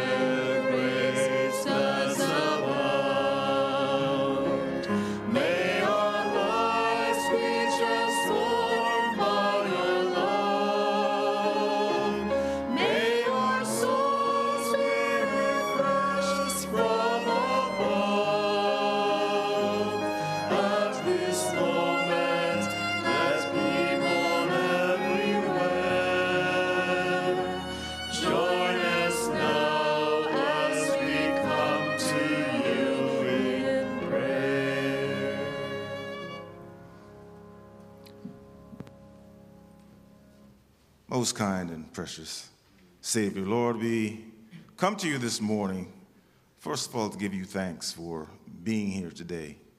We thank you for life. We thank you that we've opened up our eyes this morning and we're able to see the sun. We thank you, Lord, for the loved ones that are in our lives, Father. Our children, our parents, our family members, our church brothers and sisters, and close friends, those whom we love and whom love us, Father. It is such a privilege and an honor, and it's a blessing to have those folks in our lives who continuously give us support and give us encouragement and give us a reason, Lord, to wake up every morning and take the first step. Lord, we also recognize that there are those who are in hospitals or in different situations physically and are going through illnesses and sicknesses, Lord. Father, we ask that you will bless those individuals, Lord, and heal them, Father. There are many different illnesses and sicknesses out there, Lord, especially now. And we ask you to look down upon us, Father, and see our feebleness, Lord, and understand that, and help us to understand that it is only you that can keep us safe from everything that's all around us. And there are those, Father, who have passed on, family members, and for those that are in our congregation, Father, those members of our church who are at this time traveling, we ask you to give them traveling mercies as they make it to their different destinations, Lord, to bury their loved ones. Be with them, Lord. Comfort them. Comfort their families, Lord, as they're going through the grieving process. And help that they will return back to us safely. We're speaking of Brother Nate and his wife, the Mungeon family. Comfort them, Lord, in their time of need. And Lord, I'd be remiss if I didn't mention those who have gotten comfortable being out of church during this time of COVID and COVID restrictions and closing of churches and the many different restrictions, Lord. They've gone home to watch television, watch the sermons and different programs online. And Lord, we know that it's easier once we've departed from gathering, that it's easier to continue to stay away. But we've begun an in-reach program at the church, Father. And we ask that you will bless that approach, Father. We'll bless that effort, Lord, that we will reach those who have gone astray and are need to come back, Lord. I'm reminded of the prodigal son, Lord, who had left home and found himself in a most miserable condition, Father. Most miserable indeed. And at some point, he remembered how it was to be in the house of God, how it was to be safe in his father's care. And then he reflected on his situation and what got him there. And then what did he do? He returned home, Father. So I'm reaching out to those members who are listening, Father, who have kind of lost their way. I'm asking them, Lord, to remember how it was to be in the house of the Lord. I'm asking them to reflect on what their life is like now, what it used to be. And I'm asking them to return home, Father, where you can encircle them with your loving arms. And Lord, I'm also asking for your support, your guidance in this lay Bible ministry. Another effort that we've started here at this church, Father. We know that there are many members today who are out and are not able to attend. But Father, it is your initiative that we reach out to the folks in this community. And so we know that whatever you started, you will finish to the utmost. And so we have faith that whatever we put our hands to, in the name of Jesus, it will succeed. So we thank you, Lord, for that initiative. We thank you, Lord, for all those who have participated thus far. And we thank you for the success that we will have. And Lord, we ask you to bless our manservant today, Pastor Steve Verris. We ask you to anoint his lips, Lord, so that he will spit fire from this pulpit this morning and that we'll catch fire. And that we will leave this place inflamed, Lord, knowing that we have had time spent with you today. Help us, Lord, to have attentive ears and attentive hearts, Lord, to understand that our time here on this earth is short. We have to get comfortable being uncomfortable. Being here in this world is an uncomfortable situation, and we're not always going to be comfortable. We may not like the things that people do. We may not like the things that people say. We may not like even our current circumstance, but Lord, we ask you to help us to understand that in this life, it is not, we're not looking for ease and comfort, Lord. We're looking for a relationship with you. So help us, Lord, to get to that place where we can look at ourselves in the mirror and say, Lord, it is you that I give my life to. So continue to bless us throughout the rest of our Sabbath day, Lord, we ask. In Jesus' name, amen.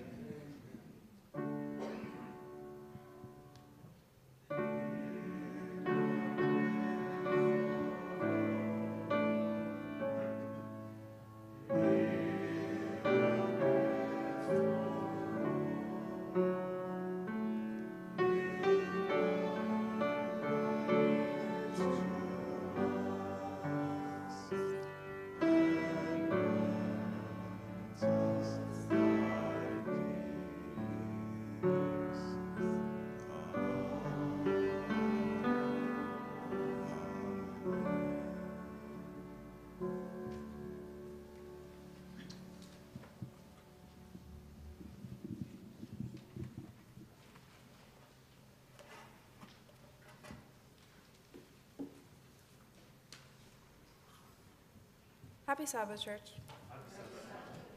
So in 1 Peter 1, verse 20, the Bible says, "He was chosen before the creation of the world, but was revealed in these last times for your sake."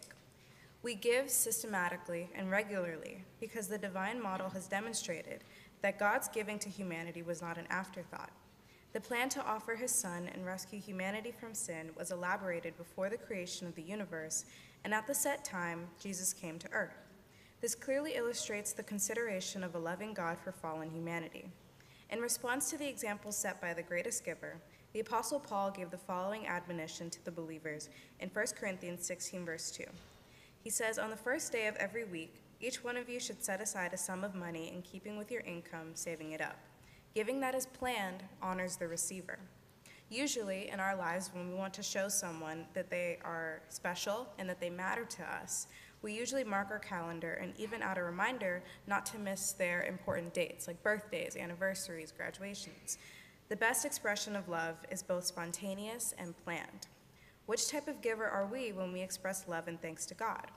Do we depend solely on the prompting of our impulses and feelings, or do we only remember about returning tithe and giving offerings when we see an expectedly higher balance on our bank statement at the end of the month?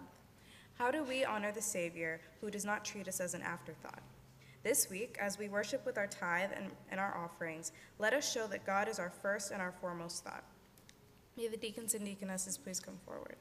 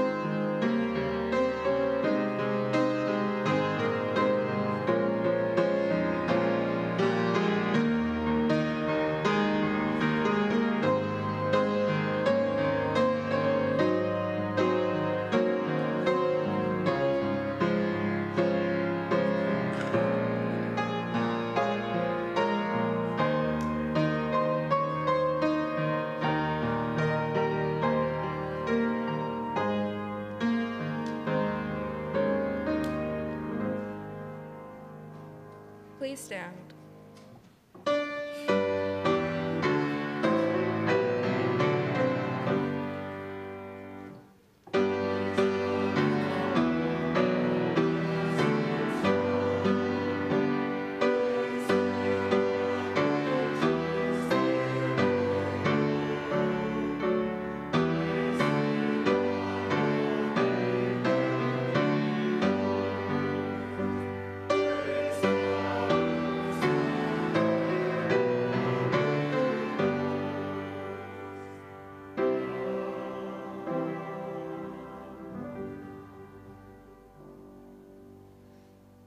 Dear Heavenly Father, I want to ask you to please bless this offering that we've just given, and I want to ask that you help us remember that the plan of salvation tells us how much you love us and how important we are in your sight. And I ask that you please help us to emulate the same consideration for you and others, not just in our tithes and offerings, but in everything that we do in every aspect of our lives. Thank you for all that you've done for us. Thank you for continuing to bless us and bringing us here safely. In Jesus' name I do pray. Amen. We'll now have Children's Story by Benjamin Seraphin.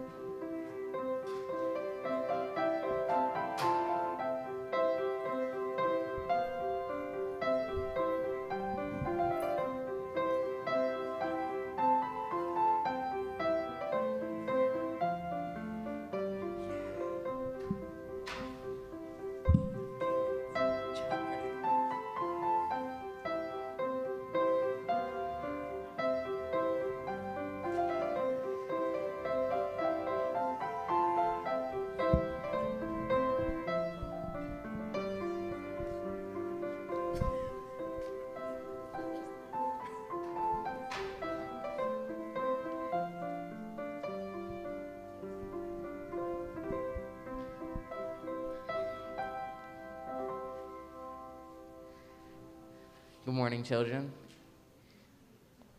Good morning, children. Good morning, church. Good morning. All right, so I'm gonna need an assistant. That's gonna be Jonathan. So, oh yeah, sorry. Jonathan, could you get the boxes right over there? Thank you.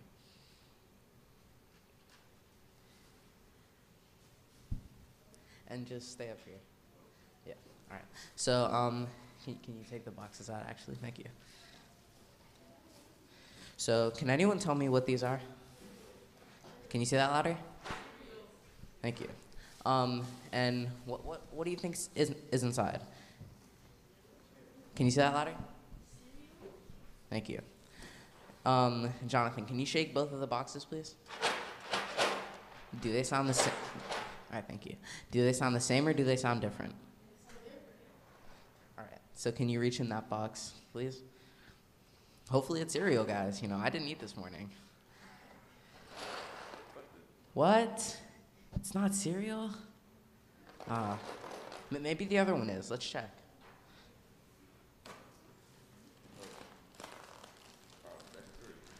Whew, okay. I almost thought I couldn't eat. All right. So you see, sometimes things aren't always what they seem, you know, because our eyes and our ears makes us think, oh yeah, because it's a cereal box and they both sound like cereal, they're both cereal, right? But then when Jonathan reached inside, it was penne pasta for one of them, and the other one was actually cereal. So sometimes things aren't always what they appear, and we can't be sure as our eyes and ears truly seeing and hearing the things where they are. There's one thing that we can always be sure of, and that is God's love for each other, one of you and me. The Bible tells us in Hebrews 1:11 that faith is to be sure of things that we have not seen. God is as sure as the box of breakfast cereal that has always breakfast cereal in it. When you have faith in God, you can trust Him and believe that He will always take care of you. You can now collect the offering.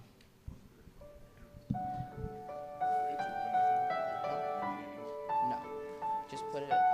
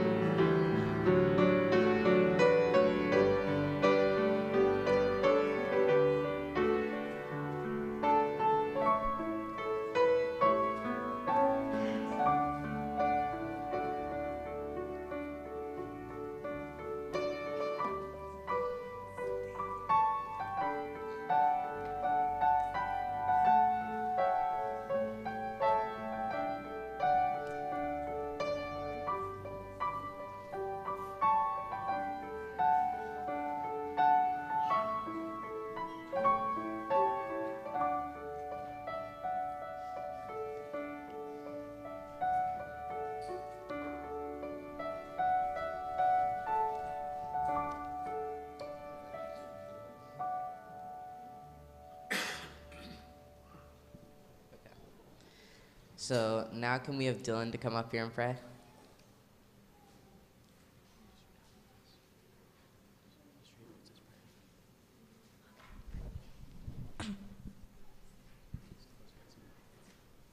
Close your eyes and bow your heads. Dear Jesus, we want to have faith in you. Teach us to believe in your trust, you even if we can't see you. Thank you for always loving us. In the name of Jesus, amen. Amen. You can all go back to your parents now.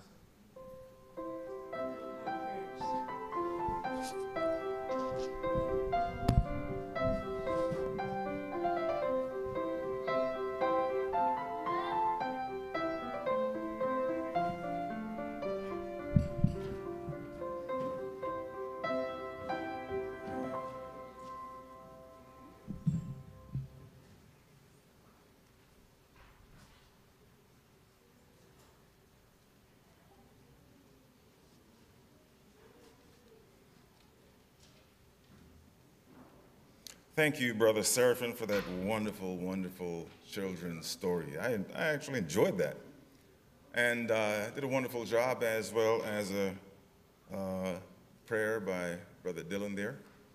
It's very good. Our young people are continuing to grow and mature, and I love it.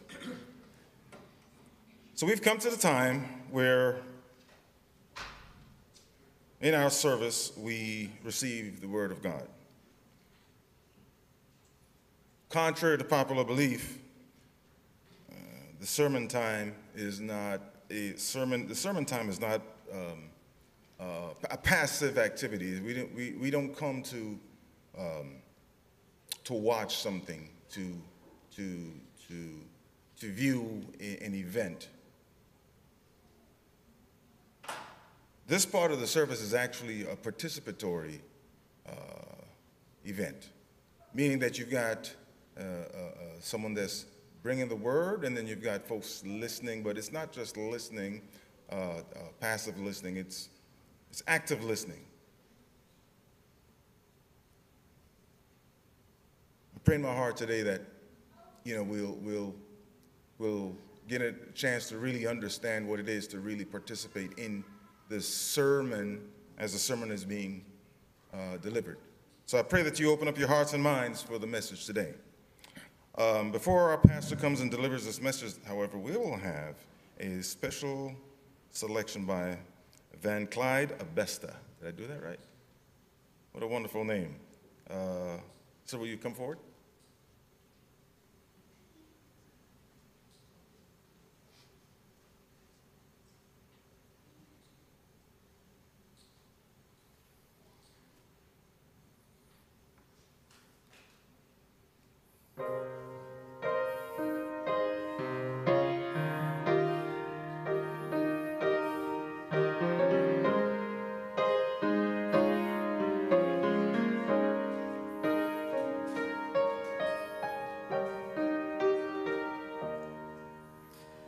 God and God alone created all these things we call our own.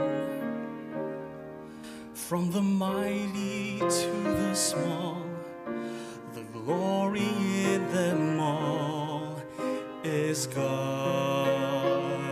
and God's alone.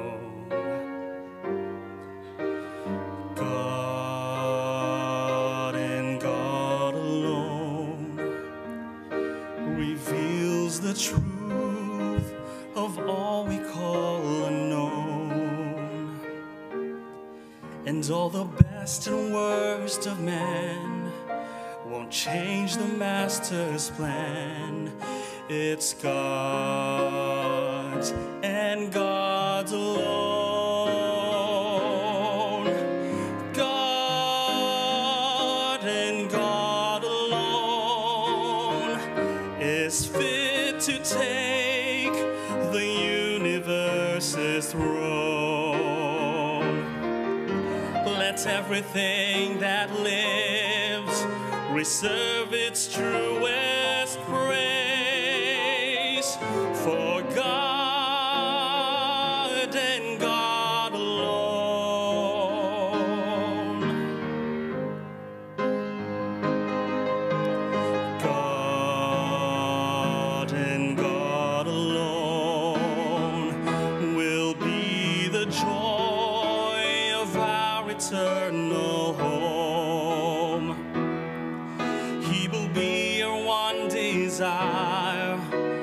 Our hearts will never tire of God and God alone. God and God alone is fit to take the universe's throne. Let everything that lives reserve its truest praise for God and God alone.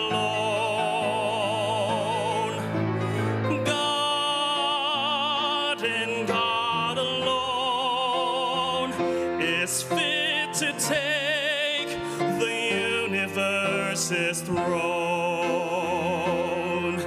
Let everything that lives reserve its truest praise for God and God. Let everything that lives reserve its truest praise for God and God alone.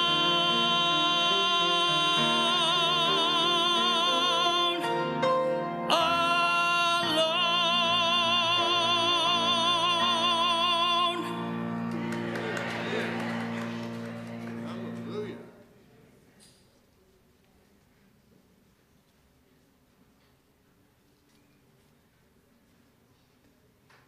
Amen. Say amen. Have you been ministered to this morning? Amen. Hallelujah. Just imagine what heaven's going to be like. Oh, man. Can't wait. This morning, the title of our message is Grave Errors. And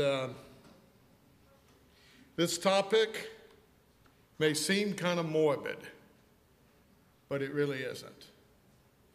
Death and the condition of people after they die is a major deception that God warned us about. It's the first lie that the devil told in Eden, and he has been deceiving the world ever since the creation. And so this topic is an important one. And last week, we looked at the issue of, can we communicate with our loved ones once they die? And we talked about various industries that have arisen, satanic and otherwise, that are profiting off of this first lie. And so therefore, in part 2, we are going to talk about what is the condition of man in death. And we can be comforted with the fact that God knows what's best for us. Amen? And so with that, let's do some review.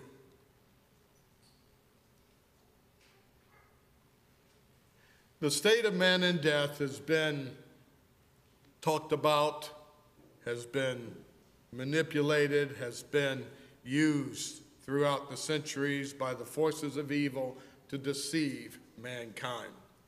Most pagan religion is based upon this concept of being able to communicate with the dead. Many religions, including Christian ones, such as the Roman Catholic Church, venerate the dead. We have animism. We have the worship of dead ancestors and other things that are used as a pretext to deceive people. But the Bible tells us the answers to this question of what happens when a man dies.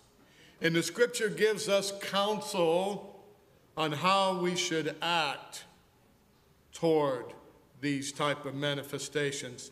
In Leviticus 19:31, the Bible says, "Give no regard to mediums and familiar spirits. Do not seek after them to be defiled by them. I am the Lord your God." So God warns us that these deceptions are afoot. And as we pointed out last week, we cannot find a major avenue where there's not a psychic or a medium or some sort of spiritualistic church or group that is attempting to deceive. And the Bible gives us this stern warning found in Deuteronomy chapter 18, verses 10 through 12. "There shall not be found among you a witch or a charmer or a consulter with familiar spirits, or a wizard or a necromancer," one who communicates with the dead, supposedly. "For all that do these things are a" what? "Are an abomination unto the Lord." And so the Lord wants us to know that deception is afoot. And just because we see it on the movie screen doesn't mean that we should watch it, amen? The Lord says don't have anything to do with this. And we know that Hollywood and that whole ilk are part of the satanic deception of the last days. And so what do we do when the pain affects us of the loss of a loved one? The Bible seeks to give us comfort when we experience this. The Bible says in Revelation 1:17 and 18, "Do not be afraid. I am the first and the last. I am he who lives and was dead. And behold, I am alive forever." Amen? Jesus is alive forever. He's conquered the tomb. And he will conquer the tomb for those who have passed on, who are his children. And he will conquer the tomb for us. Amen? See, because Jesus was resurrected, we will be resurrected. Job 7, 9, and 10 puts it this way: "As the cloud disappears and vanishes away, so he who goes down to the grave does not come up." So our loved ones cannot visit us. It's an impostor. Continuing, Job 7:10, "He shall never return to his house, nor shall his place know him anymore." So someone is impersonating these people, these dear loved ones. This satanic, sick system is seeking to deceive us. Revelation 16, 13, and 14 tells us who it is. "And I saw 3 unclean spirits like frogs coming out of the mouth of the dragon, Satan, out of the mouth of the beast, and out of the mouth of the false prophet." Again, the Bible says, "For they are the spirits of" what? "Demons, fallen angels, performing signs which go out to the kings of the earth, and of the whole world, to do" what? "To gather them to the battle of the great day of God Almighty." See, the reality is there's a system out there. There's a corrupt, satanically inspired system that is seeking to deceive you and me. See, it's not our loved ones that we see. It's demonic forces gathering for that day. Matthew 24, 4 and 5, Jesus, just before he was murdered and then was put in the grave, said these words. Matthew 24, verses 4 and 5, he says, "Take heed that no one deceives you, for many will come in my name, saying, I am the Christ, and will" do what? "Deceive many." Again, he says, Matthew 24, 23 through 25, he says, "Then if anyone says to you, look, here is the Christ, or there, do not believe it. For false Christ and false prophets will rise and show great signs and wonders, and to deceive, if possible, even the elect. See, I have told you beforehand. Jesus is warning us that in these last days and throughout history, the devil has been using death and the occult for deception. And so therefore we need to be aware of these things. And the beautiful thing is God has promised us eternal life, right? Amen? He's given us the promise, and his promise is found in 1 John 5, verses 11 and 12. And this is the testimony that God has what? Has given us what? Amen. We already have it, eternal life. And this life is in who? In his Son. Amen. 1 John 5, 11 and 12 says, and he who has the Son has life. He who does not have the Son of God does not have life. And so life is a gift. And 1 John 5:13 confirms it with us again. He says, these things have I written unto you who do what? Believe on the name of the Son of God, that you may know that you what? Have eternal life. Oh, beloved, we can have the assurance of eternal life. And those loved ones who have gone on before us, who sleep in the grave, have the assurance of eternal life. If we put our trust in the Lord Jesus Christ, nothing can touch us. Amen? Amen. So we don't have to worry, and we don't have to be afraid. So let us go now to Grave Errors, Part 2. And we're going to look. We're going to see what man's state is in the grave. In 1964, in the Congo, there was a terrible civil war. Dr. Paul Carson's hospital was taken over by rebel forces.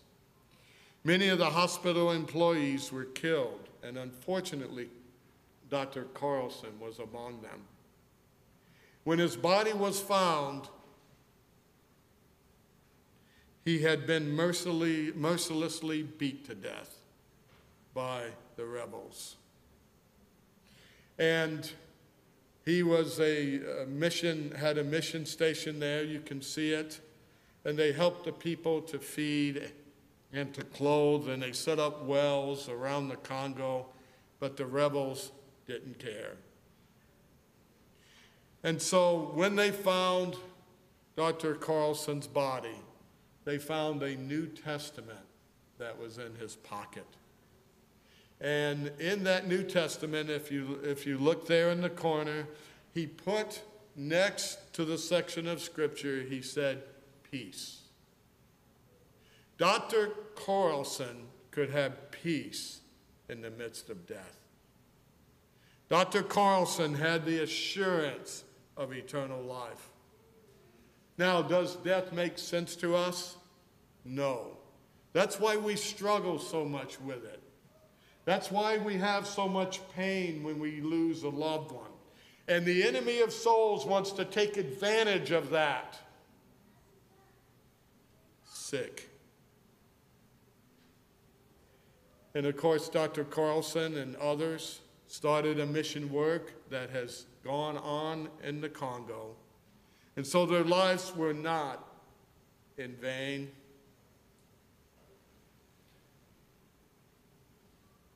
There are so many conflicting opinions concerning death today.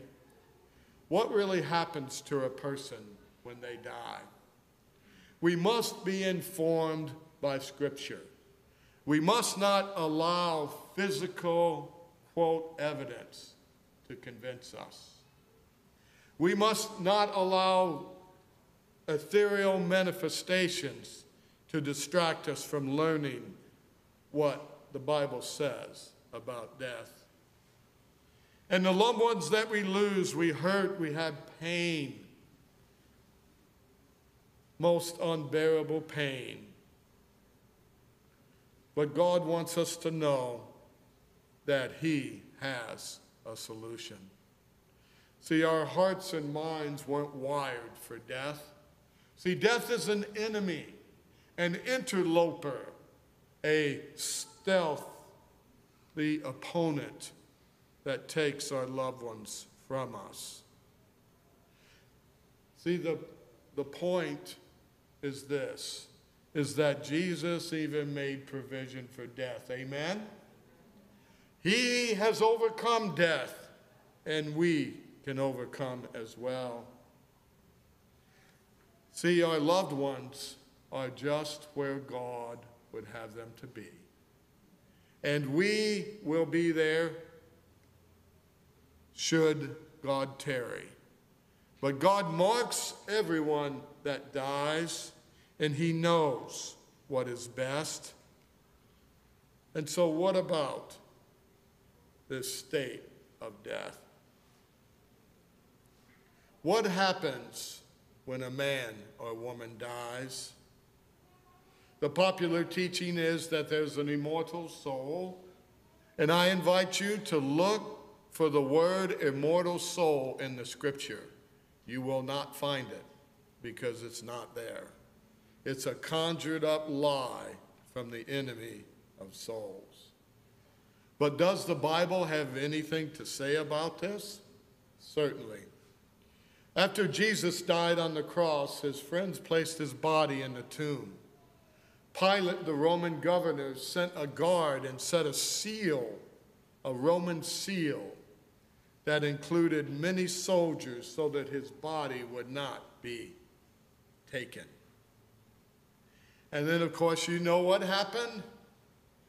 During the night portion of the night, Jesus resurrected. An angel came, and the soldiers were thrown back as dead men, the Bible says. And Jesus was resurrected, the first fruits of them who slept. So Jesus conquered the grave, amen? So there's hope for me and you. See, He conquered the grave. See, the grave, that enemy, that last enemy to be destroyed, will be done. See, the story of Jesus' resurrection gave the early church the impetus to move forward. It gave the early church confidence that Jesus is coming again. Amen? See, death was not the final end for those who put their trust in Christ. Death is just a way stop, a stopping point along the way. Amen? During the first centuries, you see a picture here of the catacombs. And the catacombs were very interesting because Christians were buried there and non-Christians. And on the epitaphs of these catacombs, the pagans would write goodbye forever. They would write, "This is the end. There is no more."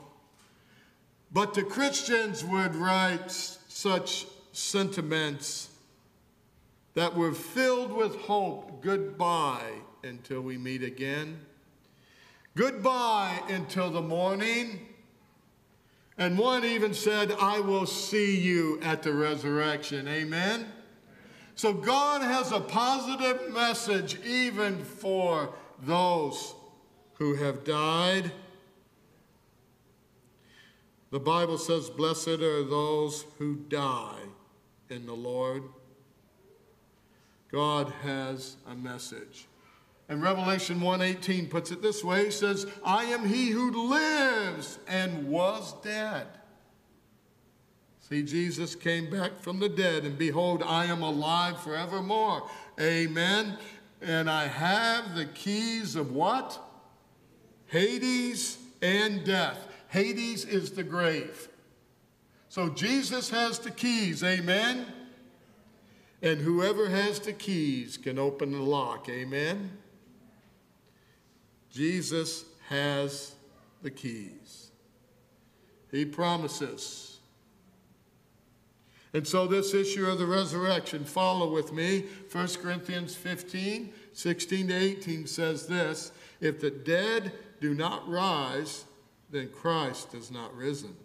And if Christ is not risen, your faith is in vain or futile. See, without the resurrection, there is no life. Amen? So, the Bible continues. You are still in your sins. Then also those who have fallen asleep in Christ have what? Perished. So if there's no resurrection, there's no returning to life.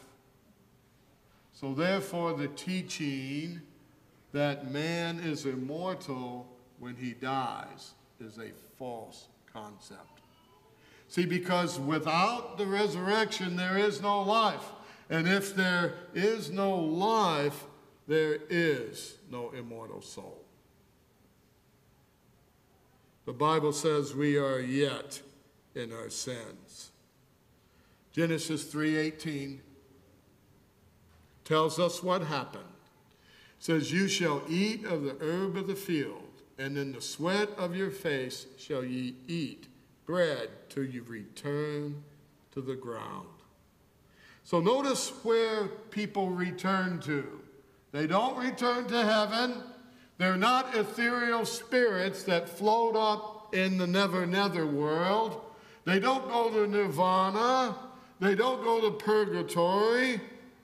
They rest in the ground. Notice with me again. For out of it you were taken. For dust you are, and to dust you shall return. This is what the Bible teaches. Man rests in the grave. And the Bible helps us to understand it. This is a key to the understanding of what happens in death. Again, the Bible puts it this way. This is how man was formed, Genesis 2, verse 7. This is the word of God, and the Lord God formed man of the dust of the ground. What is it? The dust of the ground, and breathed into his nostrils what? The breath of life. And notice with me what happens. And man became a what? A living soul. And most translations say a living being. The word soul there is the word nephesh. It simply means breath or life. Life came into that lifeless piece of clay from God himself. Now let's look at this formula for just a moment. So the body combined with the breath equals what? A living soul or a living being. See, we do not live without the breath and the body combined. Now, if we do the reverse mathematical operation, body minus the breath equals a lifeless corpse. So when the breath of God is taken away, man ceases to live. And as we've seen, the Bible tells us this is so. Notice with me Ecclesiastes 12, verse 7, the Bible says this, then the dust will return to the earth as it was, and the spirit or the breath or the nephesh, the same word that's used in Genesis, the breath from God is taken back and man ceases to live. And so the spirit will return to God who gave it. It's not a soul. A soul is not an independent living thing. The life is the combination of the breath of God plus the body of man that was formed by the dust of the ground. Job 27:3 gives us further evidence of this. All the while my breath is in me. What did he say? The breath, the nephesh, is in me, and the what? The Spirit of God is what? In my nostrils. Just like we saw in Genesis, right? Just like we saw in the other sections of Job. The Bible is consistent. Life consists of the breath of God and the body combined. And when that relationship is ended by the taking of the breath, then life ceases. It's simple as that. And the Bible authors from Genesis to Revelation tells us so. The psalmist in Psalm 146, 3 and 4 tells us this: do not put your trust in princes, nor in the Son of Man, in whom there is what? No help. There's no help with man. Notice with me, the Bible says this, continuing verse 4, his spirit departs, or the breath, he returns to his earth. In that very day, his thoughts perish. This is what the Bible says. So no one's coming back haunting the house. Now, there may be demonic activity, but this is not our loved ones. This is what the Bible teaches. Continuing, Ecclesiastes 9, 5, and 6 tells us this: for the living know that they will die. Like one author put it this way, he says, if you live long enough, you're going to die. For the living know that they will die, but the dead know nothing. Zip, zero, zilch. And he continues on, they have no further reward, for the memory of them is forgotten. Also their love and their hatred and their envy have now perished. It's gone. God marks the spot where that person is. And at the great resurrection, he promises that people will live again, but people will live in their own order. Psalms 115, 17 confirms us again. The dead do not what? Praise the Lord, nor any who go down into silence. So where is man? In the grave, sleeping. Job 17:13 gives us a complete description. He says this: if I wait, the grave is my house. I have made my bed in the darkness. Continuing, he says, if man dies, shall he live again? All the days of my hard service I will wait. Where is he waiting? Lying in the grave till what? Till my change come. What is that change? The resurrection. He continues on. Again, Job 14:15, he says, you shall call and I will what? Answer you. Now, how is he answering? He's answering because he's resurrected. Remember 1 Thessalonians 4, verses 16 and following, that trumpet will sound and the dead will raise. Incorruptible. At the last trump, at the trump of the archangel. Jesus is calling, or will call, all of those who have died to him, those who love and serve him. Again, Job 14, verses 10 to 13 gives us a vivid description of man and death. But man dies and is what? Laid away. Did it say he went up to realms of glory? Did it say that he went to hell and burned forever? Not so. But man dies and is laid away. Indeed, he breathes his last. Have you ever been in a room when someone dies? The last thing you hear is, because the breath that God gave them is taken back. Now, did God intend death? No. No, death is an enemy that will be conquered. He breathes his last, and where is he? So man lies down and does not rise. Till what? The heavens are no more. They will not awake nor be roused from their sleep. There's that word sleep again. We've heard it over and over again. From Genesis to Revelation, death is compared to a sleep where man sleeps in the grave until the resurrection. Either the resurrection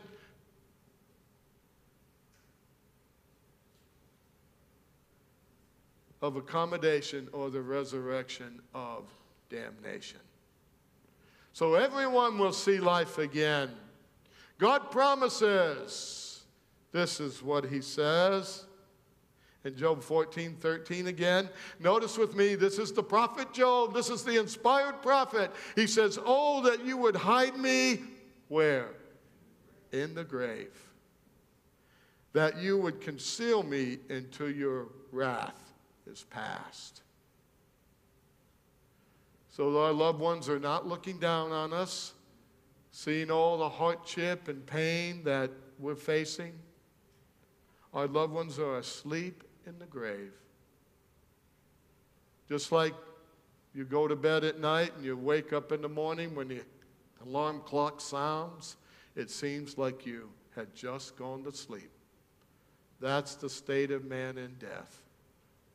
God is giving the wicked even peace in death. Amen? How good is our God? And then he goes on, Job 14:13 again, that you would appoint me a set time and remember me. So what is that set time? That set time is when Jesus comes again. Amen. He has a set time. Psalms 13 verse 3 tells us this. Consider and hear me, O Lord, my God. Enlighten my eyes, lest I sleep the sleep of death. Notice the two words here, sleep and death are used interchangeably. So we know what the Bible teaches is true. Death is asleep. It's a cessation of life until the resurrection. Daniel 12:2 tells us this. Notice with me, this is the great blessed hope. And many of those who sleep in the dust of the earth shall what? Awake. Oh, it's time to get up. That great morning time has come. The resurrection, that time that we waited for, the blessed hope, the Apostle Paul tells us. Notice with me, this is the order. Daniel 12:2, some to what? Everlasting life, and some to everlasting contempt. Jesus said, behold, my reward is with me, and when I come, he will have it. Amen?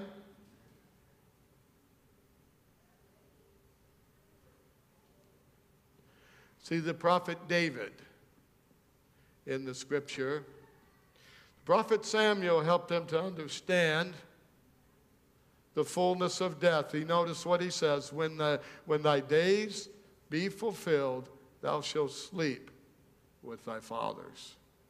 In Acts chapter 2, we've been going over it in prayer meeting, and I want to invite you to prayer meeting. We've been having a good time together, haven't we? Amen?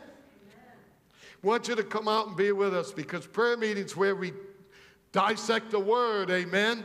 And we get down into the text and we look at it. We're looking at the book of Acts, and we want you to join us.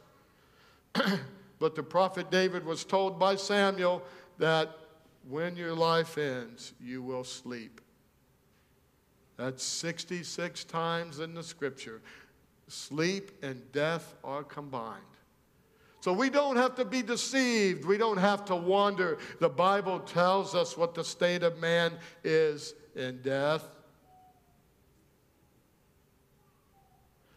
Now, I want to give you a biblical example in closing this afternoon. I want to show you from the lips of Jesus and from a Bible story what the state of man is in death. Notice with me John 11:5, and if you'll turn there with me in your Bibles, let's take a look at it. Now, Jesus loved Martha and her sister and Lazarus.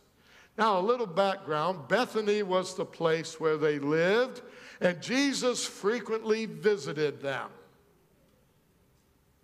And then something happened to Lazarus.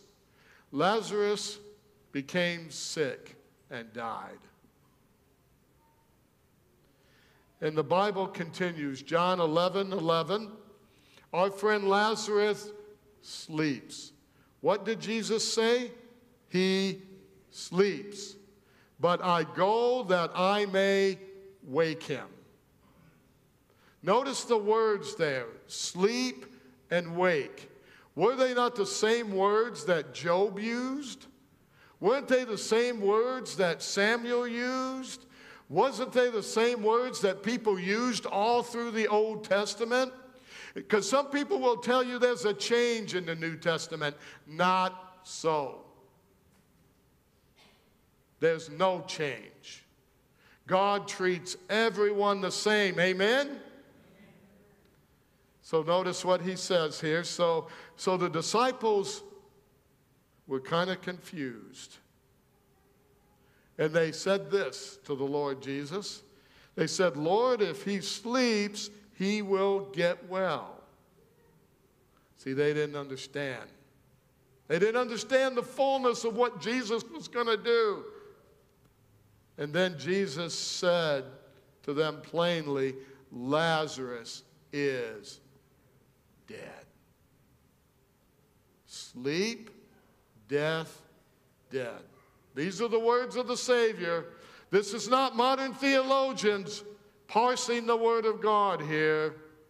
This is the Master himself. This is the Creator of life telling us the state of man in death. So Lazarus is dead. Then he continues. John 11, verses 14 and 15. And I am glad for your sakes that I was not there, that you may what? Believe. Nevertheless, let us go to him. And you know the story. The Bible narrative tells us that he had been dead for 4 days. And then he finally arrives and he meets Martha and Mary. And notice what is said here. Lord, if you had been here, my brother would not have died. She understood the power of the Lord Jesus Christ. Amen? Because the Lord Jesus Christ can raise people from the dead. Amen?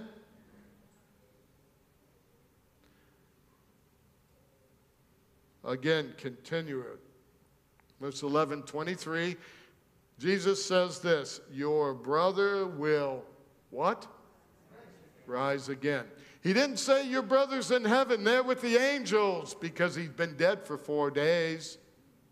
See, the Jews believed that if someone wasn't resurrected in 3 days, on the 4th day, it was impossible. And so Jesus waited to show what power he has. Amen.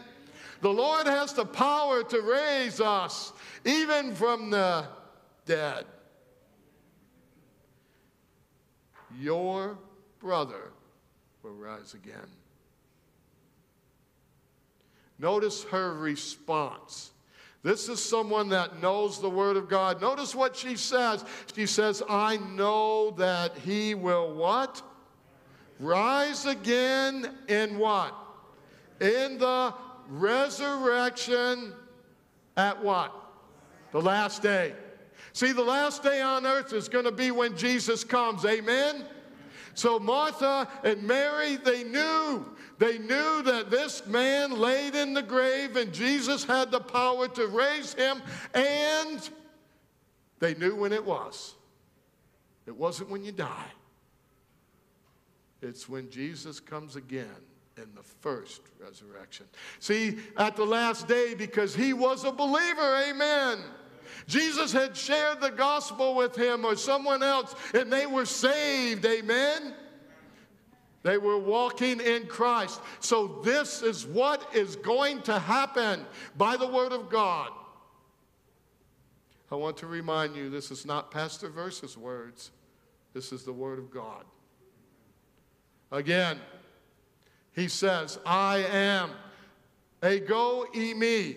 I am the resurrection and the what? The life. So who is the resurrection and the life? Jesus. He who believes in me, though he may die, he what? Shall live. Amen. Amen. Now the shortest verse in Scripture, John 11:35. Notice this. Jesus wept. We talked a little bit about this. Jesus wept because of the pain that we go through when we lose a loved one. I want you to know, beloved, if you have a loved one that's passed on, Jesus knows about it. Jesus wept. He knew he was going to raise Lazarus, but he also knows the pain that everyone feels when we lose a loved one. And he's there to comfort, and he's there to let you know that he cares.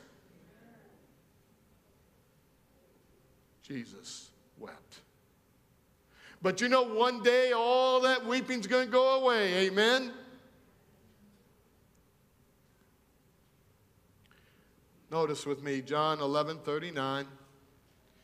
But Lord, by this time there is a stench, for he has been dead 4 days.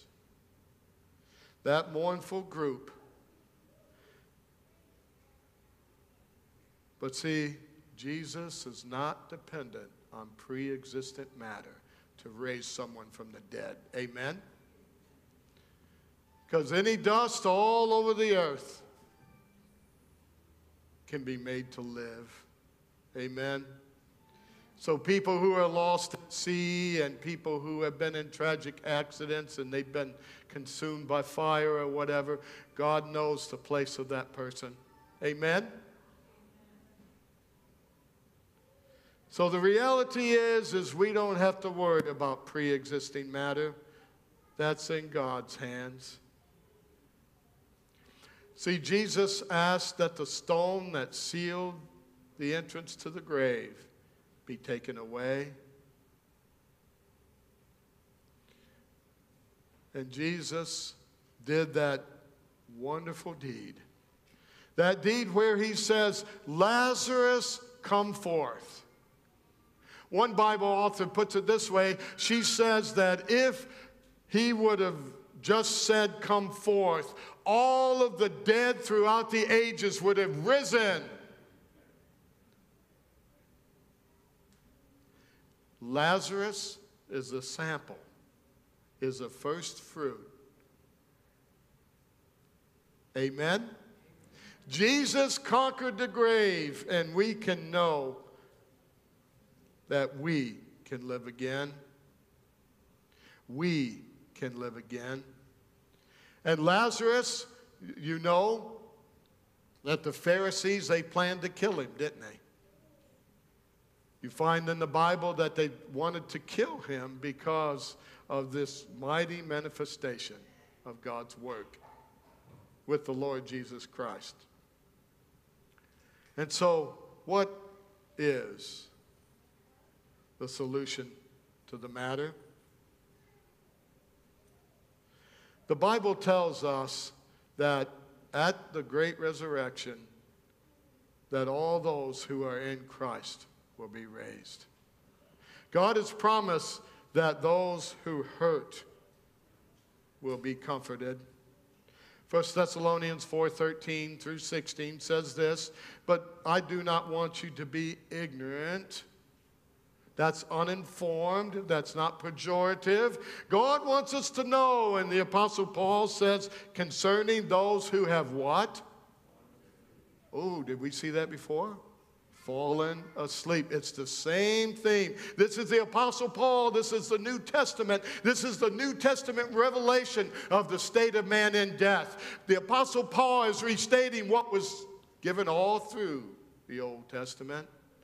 See, no change. No purgatory. No burning in the flames of ember forever. No walking around in heaven. There are a few people in heaven. But the Bible says this, notice with me, lest you sorrow as others who have no hope. Like those pagans in the catacombs, they had no hope, because the only hope in the world is the Lord Jesus Christ, because there's no other name given under heaven whereby men can be saved. Hallelujah! Man, we should be happy. We're going to live again. For the Lord himself will what? Descend from heaven with what? With a shout. With the voice, the phone of the archangel, Lord Jesus. He's going to wake us up himself. Amen. Archangel, and with the what? The trump of God, and what? The dead in Christ will what? Rise first. There's eternal life given. 1 Corinthians 15:51 to 55 says this, behold, I tell you a mystery. If something is told, then it's not a mystery anymore, is it? See, the reality is that one of the most comforting truths is that man will sleep in the grave until the resurrection. Either the resurrection to eternal life or the resurrection to damnation. And so the reality is God gives us a choice. Every day we have a choice. Where there's life, there's hope. And the Bible tells us that this mystery will be solved. This mystery will be solved. Again, 1 Corinthians 15:51 to 55. We shall not all, what? Sleep, but we shall all be changed. Now, why won't we all sleep? Because there will be some alive when Jesus comes, and we will be translated without seeing death. Amen? I want to be one of those, don't you? I want to be waiting here when the Lord Jesus comes and he shouts and the trump happens, and then we'll float up in the air. Amen. In a moment, in the twinkling of an eye, at the last trump. So the Bible tells us from Genesis to Revelation, again, he further emphasizes, for the trumpet will sound, and the dead will be raised what? Incorruptible. You know, guess what? When I'm raised, I'm not going to have a broken back anymore. Amen? I'm not going to have pain that shoots up and down my legs anymore. We're going to be whole. We're going to be whole, folks. And all those whom we waited for, those who serve the Lord, who have died in Jesus Christ, will come to life. Amen. I can't wait to that first fellowship dinner. Amen. Oh, man. Think about it. Again, he says, 52, for this corruptible must put on what? Incorruption, and this mortal must put on what? Immortality. Amen. We're going to live forever. So when this corruptible has put on incorruption and this mortal has put on immortality, notice with me, then, when? Then shall be brought to pass the saying that is written. Amen. Death is swallowed up in victory. Oh, death, where is your sting? Oh, grave, where is your victory? It's gone. Mom and dad are not there anymore. Mom and dad are not suffering. Mom and dad are waiting for the resurrection. Brother and sister, you're going to see them again. Amen. And we're going to be happy, and we're all going to be together. That's what the Bible is telling us. Death is swallowed up in victory.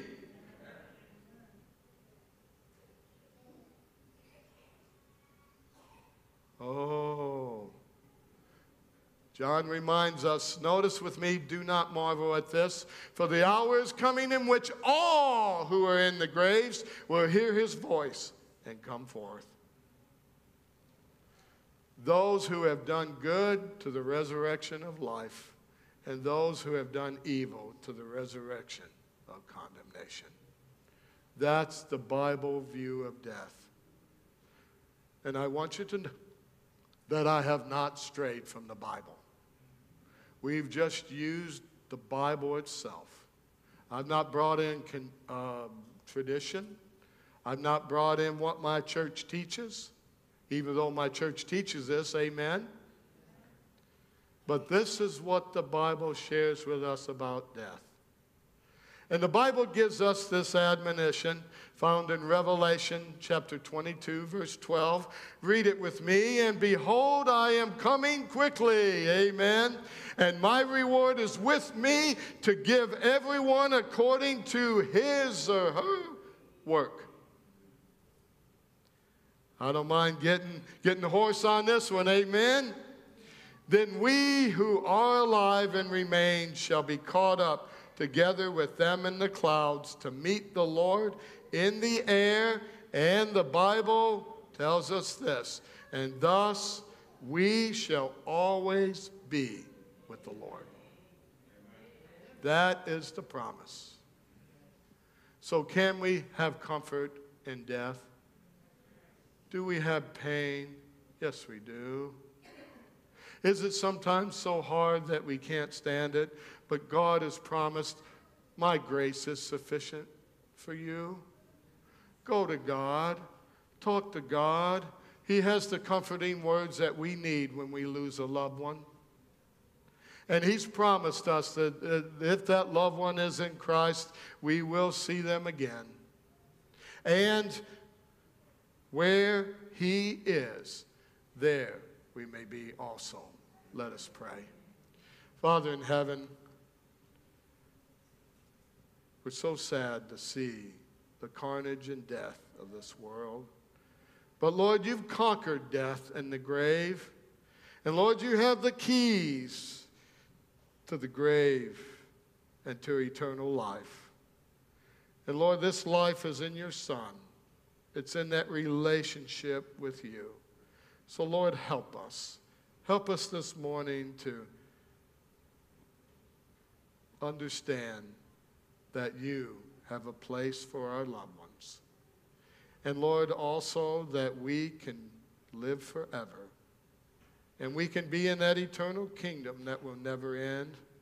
And all the stress and problems and troubles and sickness and all that's in this earth will be done. Oh God, may each one of us choose.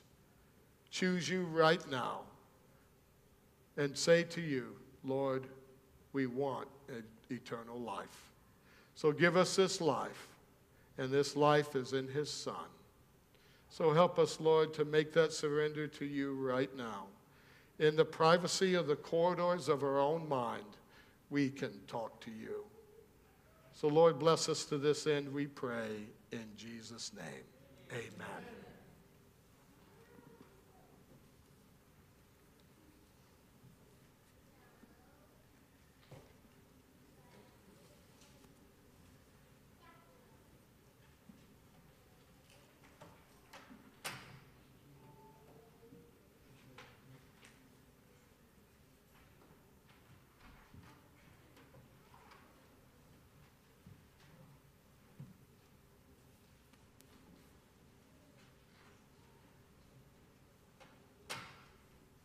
Let's all stand and sing hymn number 600. Hold fast till I count. 600. Thank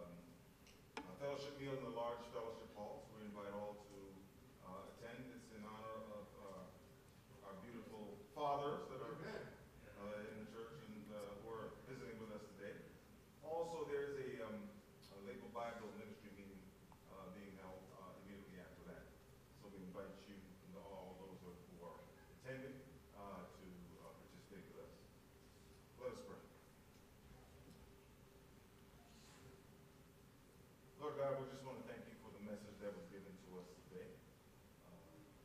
Timely message, Lord, as we look at Bible verses that was presented to us in Ecclesiastes chapter 9.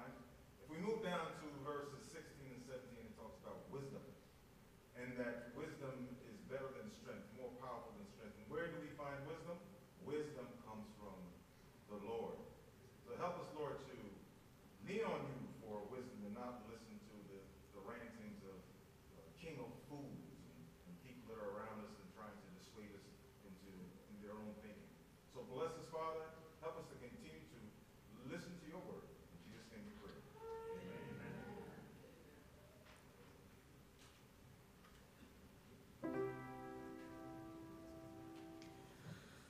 The Lord bless you and keep